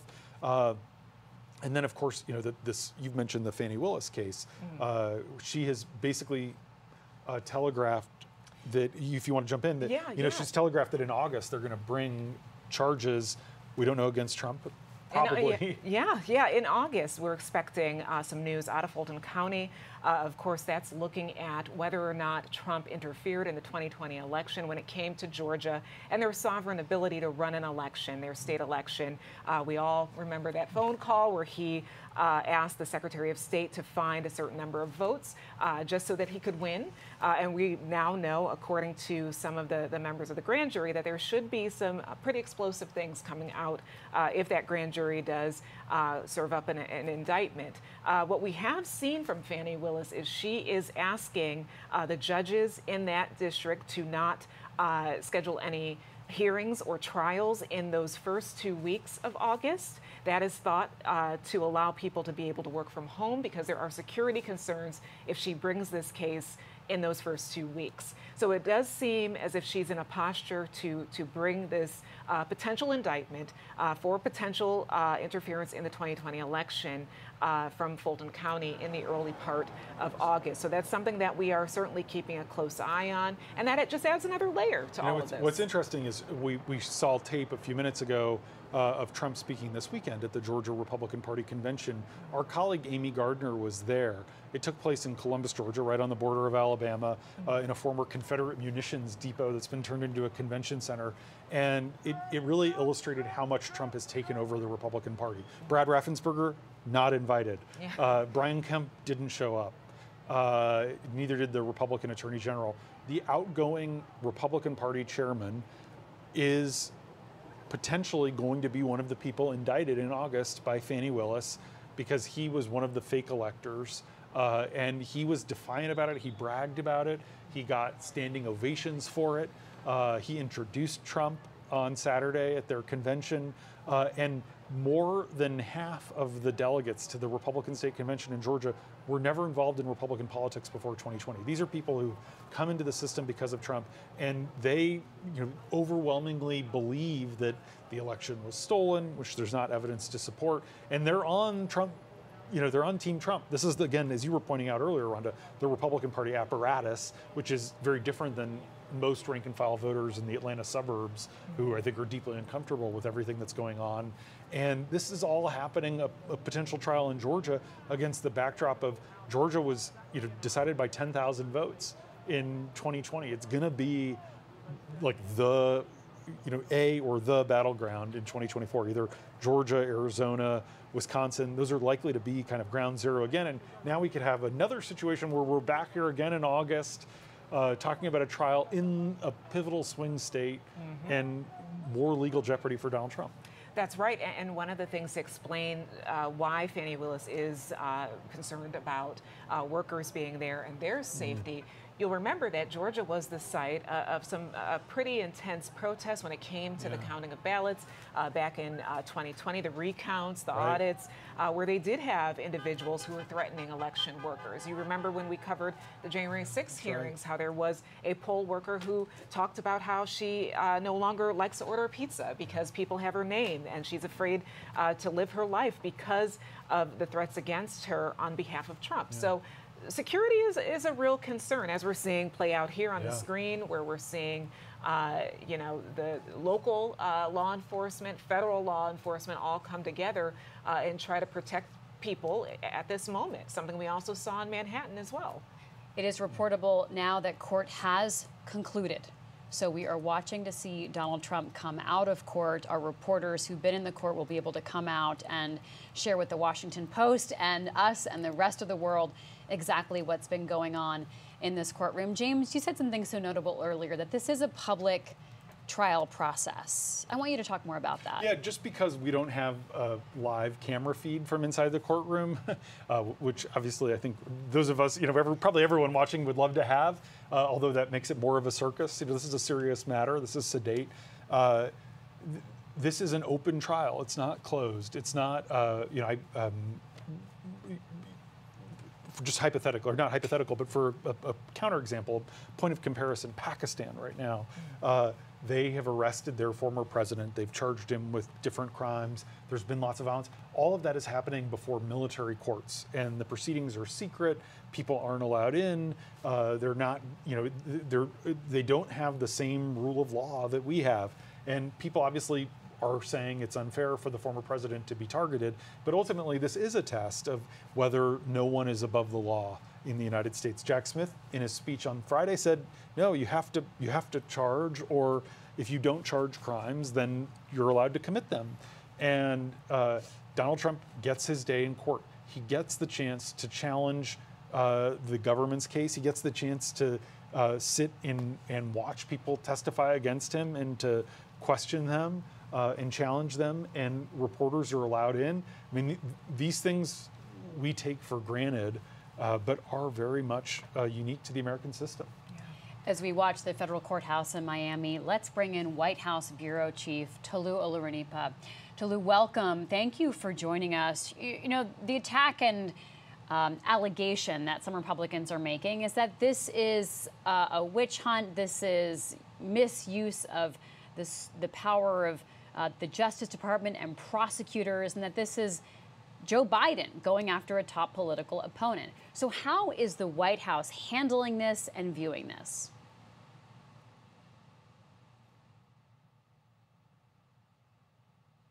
They are taking a very hands-off approach, at least publicly. They are not commenting on this. They do not want to allow Republicans to link them to this case and make it seem as if Joe Biden himself is behind this prosecution. So every time the president is asked about this, he declines to comment. Whenever his aides are asked about this, they say that they refer everything to the Justice Department, that the Justice Department is independent, and they do not want to be involved at all in this. And now we did see a little piercing of that strategy when the First Lady was at a fundraiser yesterday, in which she was willing to sort of put her toes in the water a little bit and say that she was surprised that so many Republicans still were standing by Trump even after this indictment. And so that was the first time we saw anyone connected to the White House really kind of weigh in on this case in a somewhat substantial way. But the broader approach of this White House has been to say, we are going to let the Justice Department be independent. We're not going to get linked into this case, and we're not going to allow Republicans to make it seem as if we are the ones prosecuting Trump. If Trump goes down, it's going to be on his own accord because of the way the legal department, the way the Justice Department is supposed to work, the way the legal system in this country is supposed to work, which is not because the president determines someone is going to be prosecuted, but because independent investigators, independent prosecutors determined that these charges were necessary, and the president was hands off. And they said that they learned about this at the White House at the same time everyone else knew about this. We're watching former President Trump's motorcade leave the courthouse in Miami, leave that garage area. You can hear his supporters chanting out there. And as we've been talking about, this motorcade is really, Tolu, it really has the footprint of a classic presidential motorcade, even having the ambulance at the back of the motorcade just in case of an emergency. Let's talk to Lou about the optics of this moment, seeing the Secret Service do this job to protect a former president. He's a former president, but he still has a lot of the accoutrements of the presidency, and that's at the heart of this case. He is a former president. He is not a current president, even though in many ways he tried to continue to behave as if he was a current president, holding court at Mar-a-Lago, having people come in and see him, having members of Congress come in and Tolu, I just have to interrupt you for a moment. So one of the protesters ran in front of the motorcade, it looked like. I think it's someone, as we heard from Rich Matthews earlier, who might be anti-Trump. He had a sort of a stereotypical jail uniform on. Stay with us, Tolu, for a moment as we bring in Rich Matthews. I'm sorry to cut you off, Tolu. Rich Matthews, can you describe the scene there outside the courthouse? Well, you know, again, I used that word circus earlier today, and it certainly applies right now. You know, we've obviously been watching for the last 5 minutes or so. It really started when we saw the reporters start filing out, the reporters start running out of the courtroom. Okay. Just Mike for a moment. We're just watching an individual who's being detained. Obviously, he ran out in front of one of the SUVs of the motorcade, and so it looks like city police have detained him. And there was what appeared to be a Trump supporter who started trying to hit him, tried to slug him, and police intervening and having to pin him down and arrest him. What law enforcement is trying to avoid is a powder keg, and there's awareness that there might be, quote unquote, both sides, supporters of Donald Trump and people who are opposed to him. And so one of the goals here, as this woman tries to kick that man, is to try to tamp down this energy and make sure that there's not personal vengeance taken, this is not vigilante justice, that the law enforcement is there to handle the situation. And this is why you have a really large police presence. Yeah, and you also have to wonder, we were talking earlier about where do these people go after it's all over. There is concern that this just doesn't dissolve now that Trump is left. And there could devolve into chaos. Right, yeah. right, or that it doesn't evaporate. Okay, like the people are going to remain there. If there are people from both sides, you could imagine that passions and tensions could run high. And it feels, again, we covered the Manhattan case. We did not see this type of crowd. I know Rich can talk to that. It seems that the crowd has grown over time and is in different parts of that area as well. So the law enforcement there has their work cut out for them. What's scary too? What's scary too is that, you know, this is a crowd that has not gone through magnetometers. You know, you could have sort of anarchists here who aren't really pro-Trump or anti-Trump, but just want chaos and just taking advantage of the situation. I want to go back to Rich Matthews. Sorry to cut you off, Rich. What we were seeing there was a protester tried to run in between the motorcade cars, and he was grabbed by police. And then, as he appeared to be anti-Trump, some of the pro-Trump supporters were kind of trying to kick him or push him or slug him even. So, Rich, give us a sense of what's on the ground in the area that you're seeing. Well, you know, that's the same gentleman that did the same thing on the way into court. Same guy that we did talk about earlier. And he's been out here all day. He was actually out at Doral yesterday. And that's not the first time that he's been in what I would call a skirmish. You know, again, as you mentioned, Libby, the crowd has grown throughout the day, certainly at its largest in the last hour or so. A lot of the people, though, have moved to the other side of the building, which is where the president pulled out just a few moments ago. What I was talking about, though, before that video came down, that live shot, you know, it began here with the reporters running out, and I just find that fascinating. Again, Libby, as you know, absolutely no cell phones allowed inside, not just the courtroom, but the courthouse in its entirety. So you had to leave every communication device possible out here throughout the whole day. And most of those reporters went in around 9 o'clock this morning. And they had to literally run out, almost like those old photos you see of reporters running to the payphones, you know, after a court case. They had to run out here to start telling the journalists gathered out here what exactly happened inside. And at the same exact time, former President Trump jumped into his motorcade and began to leave. Also interesting that you point out, again, he normally does travel in a much smaller motorcade now that he's former president, but yes, this one does resemble what you're used to seeing in D.C. When the sitting president is moving around town.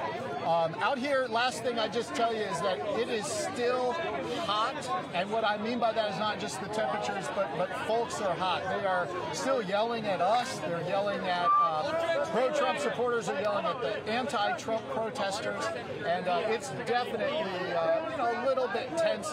But I want to stress we have not seen any dramatic violence today. I've seen a little bit of shoving, a little bit of "don't touch me," but and a lot of yelling, but not much or no violence actually. And again, I didn't personally see what you guys were watching when that guy jumped in front of the motorcade and was detained. But that, he has been, as I mentioned earlier, he's been, mixing it up throughout the day. Libby? Thanks, Rich. There is some irony, I guess, to seeing the guy dressed in like fake prison garb in the black and white outfit heading away in police custody now because he jumped in front of that motorcade, and that's part of that safety zone that they need to have for Donald Trump. I want to share that our colleague Dylan Wells reports that as Trump's motorcade left the courthouse, supporters were chanting 4 more years and "We want Trump." And as Trump passed by, he could be seen putting 2 thumbs up through the car window. You can see that motorcade there going back through Miami. James, the day is done for Donald Trump, but we're just now learning about exactly what he experienced inside. It's important to note that Walt Nauta did not plea because he did not have local counsel. So we'll be watching to see how closely those 2 men's fates legally are intertwined. And there are legal, Walt Nauta needs his own counsel who's representing him. It's basic legal ethics. He can't just be represented by Trump's lawyers who may care more about protecting Donald Trump than protecting Walt Nauta. This is someone, we'll see. Often Trump ends up keeping people close by paying their legal bills, by picking their lawyers. We saw a lot of that during the January 6th committee hearing. We haven't heard from Walt Nauta like we have from Trump. Trump has sort of said he's this young guy who's being mistreated. Donald Trump is now going to fly to New Jersey once he is now finished at court, and he will speak to the public tonight and have a fundraiser at his golf club in New Jersey. Let's head back to Tolu Olorunipa, White House Bureau Chief. Tolu, I'm so sorry to interrupt as we saw the motorcade leaving the courthouse. Talk to us about just how President Biden and the White House plans to deal with this now moving forward, because he now needs to deal with the public perception of what this Jack Smith special counsel investigation and now prosecution will mean. But then that's separate potentially from candidate Joe Biden and how he has to deal with this. That's exactly right. You have the well-planned strategy of the White House, which is to not touch this with a 10-foot pole, not talk about it, not publicly weigh in on this in any way. But then you have not only the president's campaign for re-election, but the president himself, who has long been someone who goes off script and speaks his mind and talks about things that are in the news, just like anyone else. And that's why he's been known as sort of your average, everyday kind of person while he was in the Senate. And he was known for, being able to give quotes on a number of different issues, even when some of his colleagues did not want to give in and speak about some controversial issues. Now, as president, he's had to be a little bit more circumspect, but I wouldn't be surprised if we do hear him weigh in at some point in some way to say what he thinks. Now, the White House and the president also have to deal with the fact that, a number of his opponents are saying that the indictment of President Trump and the prosecution of President Trump is a sign of a 2-tiered system of justice in which President Biden and his family do not get prosecuted for their alleged misbehavior, while President Trump gets indicted for what he has done. You have a case with President Biden having taken some documents from the White House from his time as the vice president that were deemed classified. Very different cases, but because they're both happening at the same time, because special counsels are operating on both of those cases, you have a lot of Republicans that are saying President Biden is getting treated with kid gloves or with a different sense of justice. And he's going to have to probably address that at some point over the next several months. And so even as he wants to be removed from this and not engage in this, and the White House wants to say that they're not involved, at some point they're going to have to comment, they're going to have to engage with this subject matter, just because that is where this all seems to be heading as we get closer and closer to a presidential election next year. Yeah, how do the White House advisors, so President Biden's advisors, view or think about past statements he's made when he has chosen to weigh in on legal proceedings or on Trump's situation or Trump's judgment. How are they sort of thinking about that and weighing how to counsel him going forward? They're in a bit of a wait and see mode. They have their strategy, which is to say the Department of Justice is independent. President Biden learned about these charges at the same time everyone else did. He wasn't briefed ahead of time. He wasn't involved in making the decision of whether or not to charge his political opponent and his predecessor, former President Trump. And so that's their strategy. But they are in wait and see mode. They're also going to wait and see how President Biden himself engages with this subject matter after he has asked about it over and over and over again in various settings where he's in communication with reporters. They know he's going to be asked about this. They know he can stick to the company line for a while and say he had nothing to do with it and he has no thoughts about it. He doesn't want to talk about it. But at some point, as we've seen over the past several months and as we've seen over Biden's long career in Washington, sometimes he goes off script and just speaks his mind. And obviously he's going to have thoughts about the fact that the person who was in the presidency before he became president is now being charged for the first time. It's a moment of history. He knows what it means to have access to classified documents. He knows what it means to potentially take those documents and what it would mean to not have those documents turned over to the government. And so he's in a unique position to comment and to have opinions about this because he knows what it means to be president and all of the responsibilities that come along with that. So I wouldn't be surprised if, even as he is advised by his advisors not to comment on this, he speaks out on it in some way and gives us a sense of his unique perspective and unique opinion on the fact that President Trump has been indicted and is facing these charges. Tolu Olorunipa, our White House bureau chief and recent Pulitzer Prize winner. Tolu, thank you so much for your reporting today.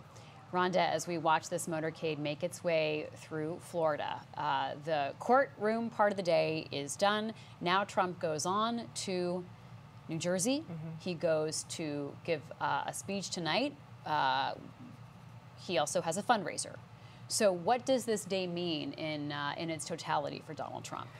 Well, I think the only playbook or template that we know of is to apply what he did the day that... Okay, I guess we're hearing now, this is Versailles, the Cuban sandwich shop in Miami. Yes. Sorry, Rhonda. Go ahead, James. This is like the meeting place. Yes, this is what's called an OTR in kind of politician parlance. Trump, this is an unscheduled, unannounced stop at like the Cuban place. This is the center of, This is the Calle center Ocho. of- It's yeah. a Cuban community, yeah. Little Havana. This is a big deal when you stop there. It's a place I've gone with many politicians over the years, covering Mitt Romney, Rick Santorum. But it also is, little Cuba, little Havana, very conservative community, and this might fit with what we've heard from Trump campaign officials as a part of a broader strategy to say, the government going after the predecessor is something that you would see in Cuba or you would see in a socialist South American country. We heard kind of Trump telegraph that message over the weekend in Georgia and North Carolina. It's also possible that, as you can see, there were a bunch of people there with There's Donald Trump. The fact that people are standing there with Trump flags waving shows that maybe some people did get a heads up, kind of a tip off, and so maybe there are going to be loyalists here. And this is a chance for Trump to look like he's among the people, and also, honestly, to play to the Miami jury pool. I was just going to say that's important too, because there are a lot of folks who will be in a potential jury pool who are maybe Cuban American. That demographic is a large one in Miami. And he's also presenting a picture that, and there's Walt Nada, they're presenting a picture of confidence that, they just had this on their to-do list earlier today, and they want to stop at an iconic place. It's a very populist move by Trump. I don't know if we can hear what he's saying. Obviously, a raucous crowd.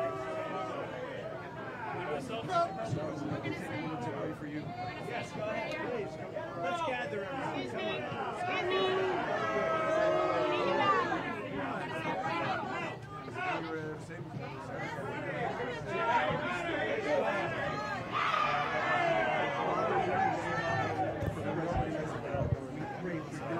Are they praying for him? Father, we thank you that if you are with us, who can be against us?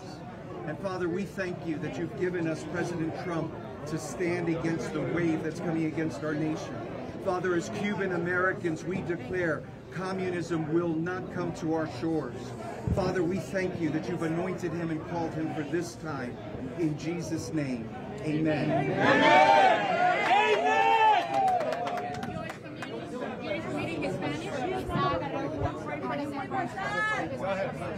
Padre, vengo ante ti a pedirte por este varón, Baruch atah Adonai, Eloheinu melech haolam, bendito tú eres, Padre, creador del universo. Te pido que unjas a este hombre con toda fortaleza, disipando toda tiniebla. So we're now having a prayer in Hebrew. We had a Christian prayer, now a Jewish prayer in Hebrew.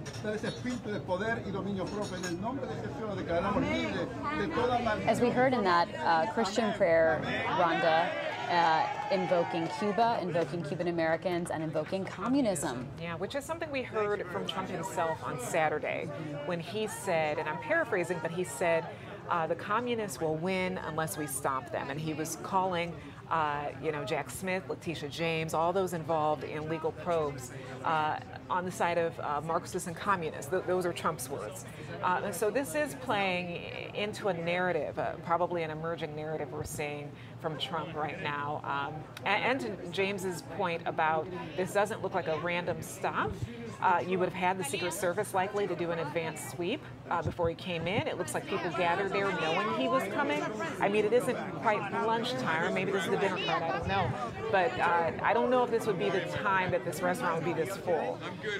Important to talk about how he's trying to weaponize the Department of Justice, this investigation, and Jack Smith. And Jack Smith is not a communist. Right. He's not. He's an independent. He's someone who has a track record, James, of being. All right, Donald Trump promising food for everyone. We'll see who pays that bill. James, let's talk about Jack Smith and how sort of bogus this line of the communism claim is. I mean, this is Merrick Garland very carefully, himself not a communist, appointed this independent special prosecutor who gave up this job prosecuting Kosovo war criminals in The Hague to come back, trying to do everything by the book, trying to be above board, knowing that they were going to get, accused of weaponizing the government, sort of Trump gets to run this play. This is a political play. This is also, by the way, Ron DeSantis' political backyard where he's doing this in Florida.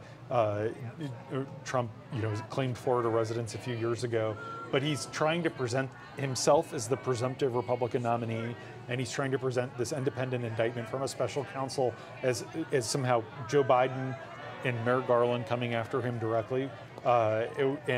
If he can convince Republican voters that that's the case, if he can get people to buy this, then he, from the political part of this, will endure. It sounds like they're singing happy birthday. I will point out that Donald Trump's birthday is tomorrow, June 14th. So the narrative that Trump is trying to stake ground on is that this is an unfair persecution, not just a prosecution, but a persecution, something that would be done in a communist country without rule of law and without a system of justice. Let's go over the facts and what's happening here. The special counsel was put in place to give that arm's length so that Joe Biden could not interfere, that Merrick Garland could not interfere, that the special counsel not just wouldn't have interference, but there'd be no appearance of interference, even if that interference never would have happened in the first place. And so the special counsel has been, let's listen to Donald Trump now. A country that's got no borders. We have a country that's got nothing but problems. We're a nation in decline. And then they do this stuff. And you see where the people are. We love the people. And you see where they are. You see the crowds and everything else. We have a country that is in decline like never before. And we can't let it happen. I'm going to make a little speech tonight. Okay, Donald Trump talking about his speech tonight and giving really what already are talking points, really his campaign platform for the next election. I want to get back, though, to this claim that this is a rigged system and that this is communism happening. Okay, so we've got Jack Smith doing this investigation. And as we heard today, this was a by-the-book standard court appearance which followed the letter of the law. Donald Trump is innocent until proven guilty, but the indictment lays out 37 charges against him because of his choices over mishandling of documents.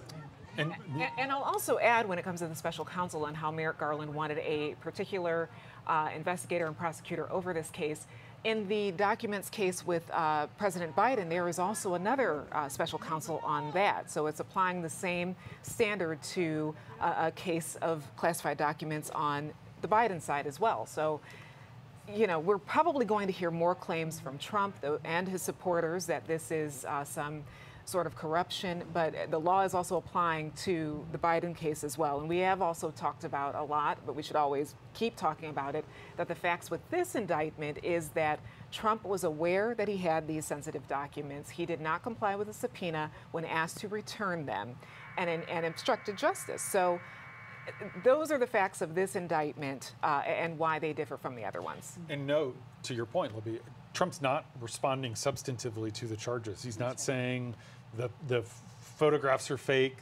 my lawyer's message is fake. He's just saying this is persecution, and you know, if you repeat it enough, he hopes that people will sort of accept it. His base will accept this. And one of the other things that he, I believe, said there, which he says often, is that this isn't an attack on me, and it's an attack on you.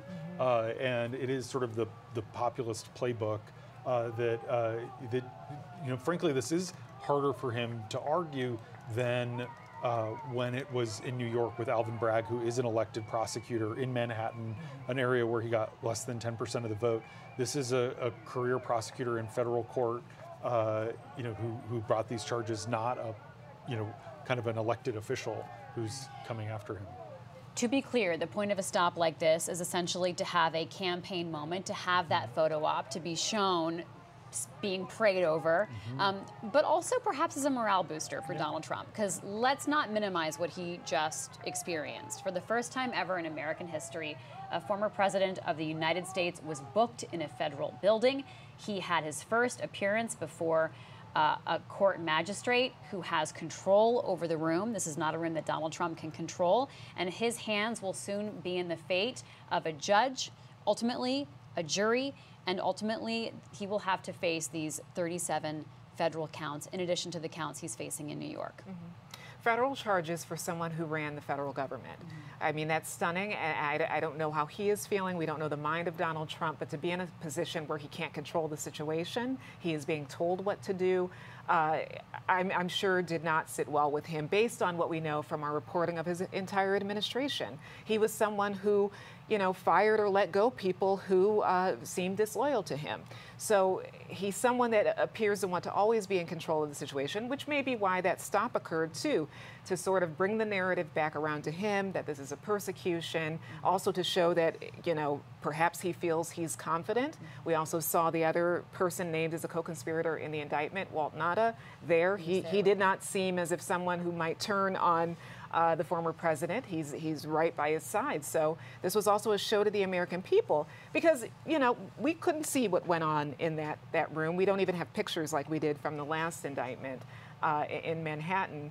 So a lot of people are only able to see what Trump is telling people of what happened. And I'm sure we'll hear more tonight from his view of what happened. Your point about morale boosters is a really good one. His wife, Melania Trump, did not fly down with him. She stayed in New York City. She didn't appear with him at the Manhattan arraignment either. You know, this is a morale boost. It's a, you know, Trump is someone who is very, has shown himself to need that affirmation, the adulation. A lot of politicians do, Trump especially, and he obviously just got that at Versailles. We will continue to watch how all of this unfolds. Our Washington Post reporters who were present in the federal courthouse will be filing their dispatches and sharing their insights as to what they witnessed and giving us that view into what happened today. It was a first for American history. A former president was booked in a federal building. He appeared before a federal magistrate, and that man, Donald Trump, faces 37 counts over classified documents, including conspiracy to obstruct justice, also making false statements. We're going to leave it there for our broadcast today, so I'd like to give a special thanks to Rhonda and James and all of our colleagues around the Washington Post newsroom. We'll continue to monitor this story as our reporters break news. For the latest, follow our coverage at WashingtonPost.com. That wraps up this special report for today. I'm Libby Casey. Take care.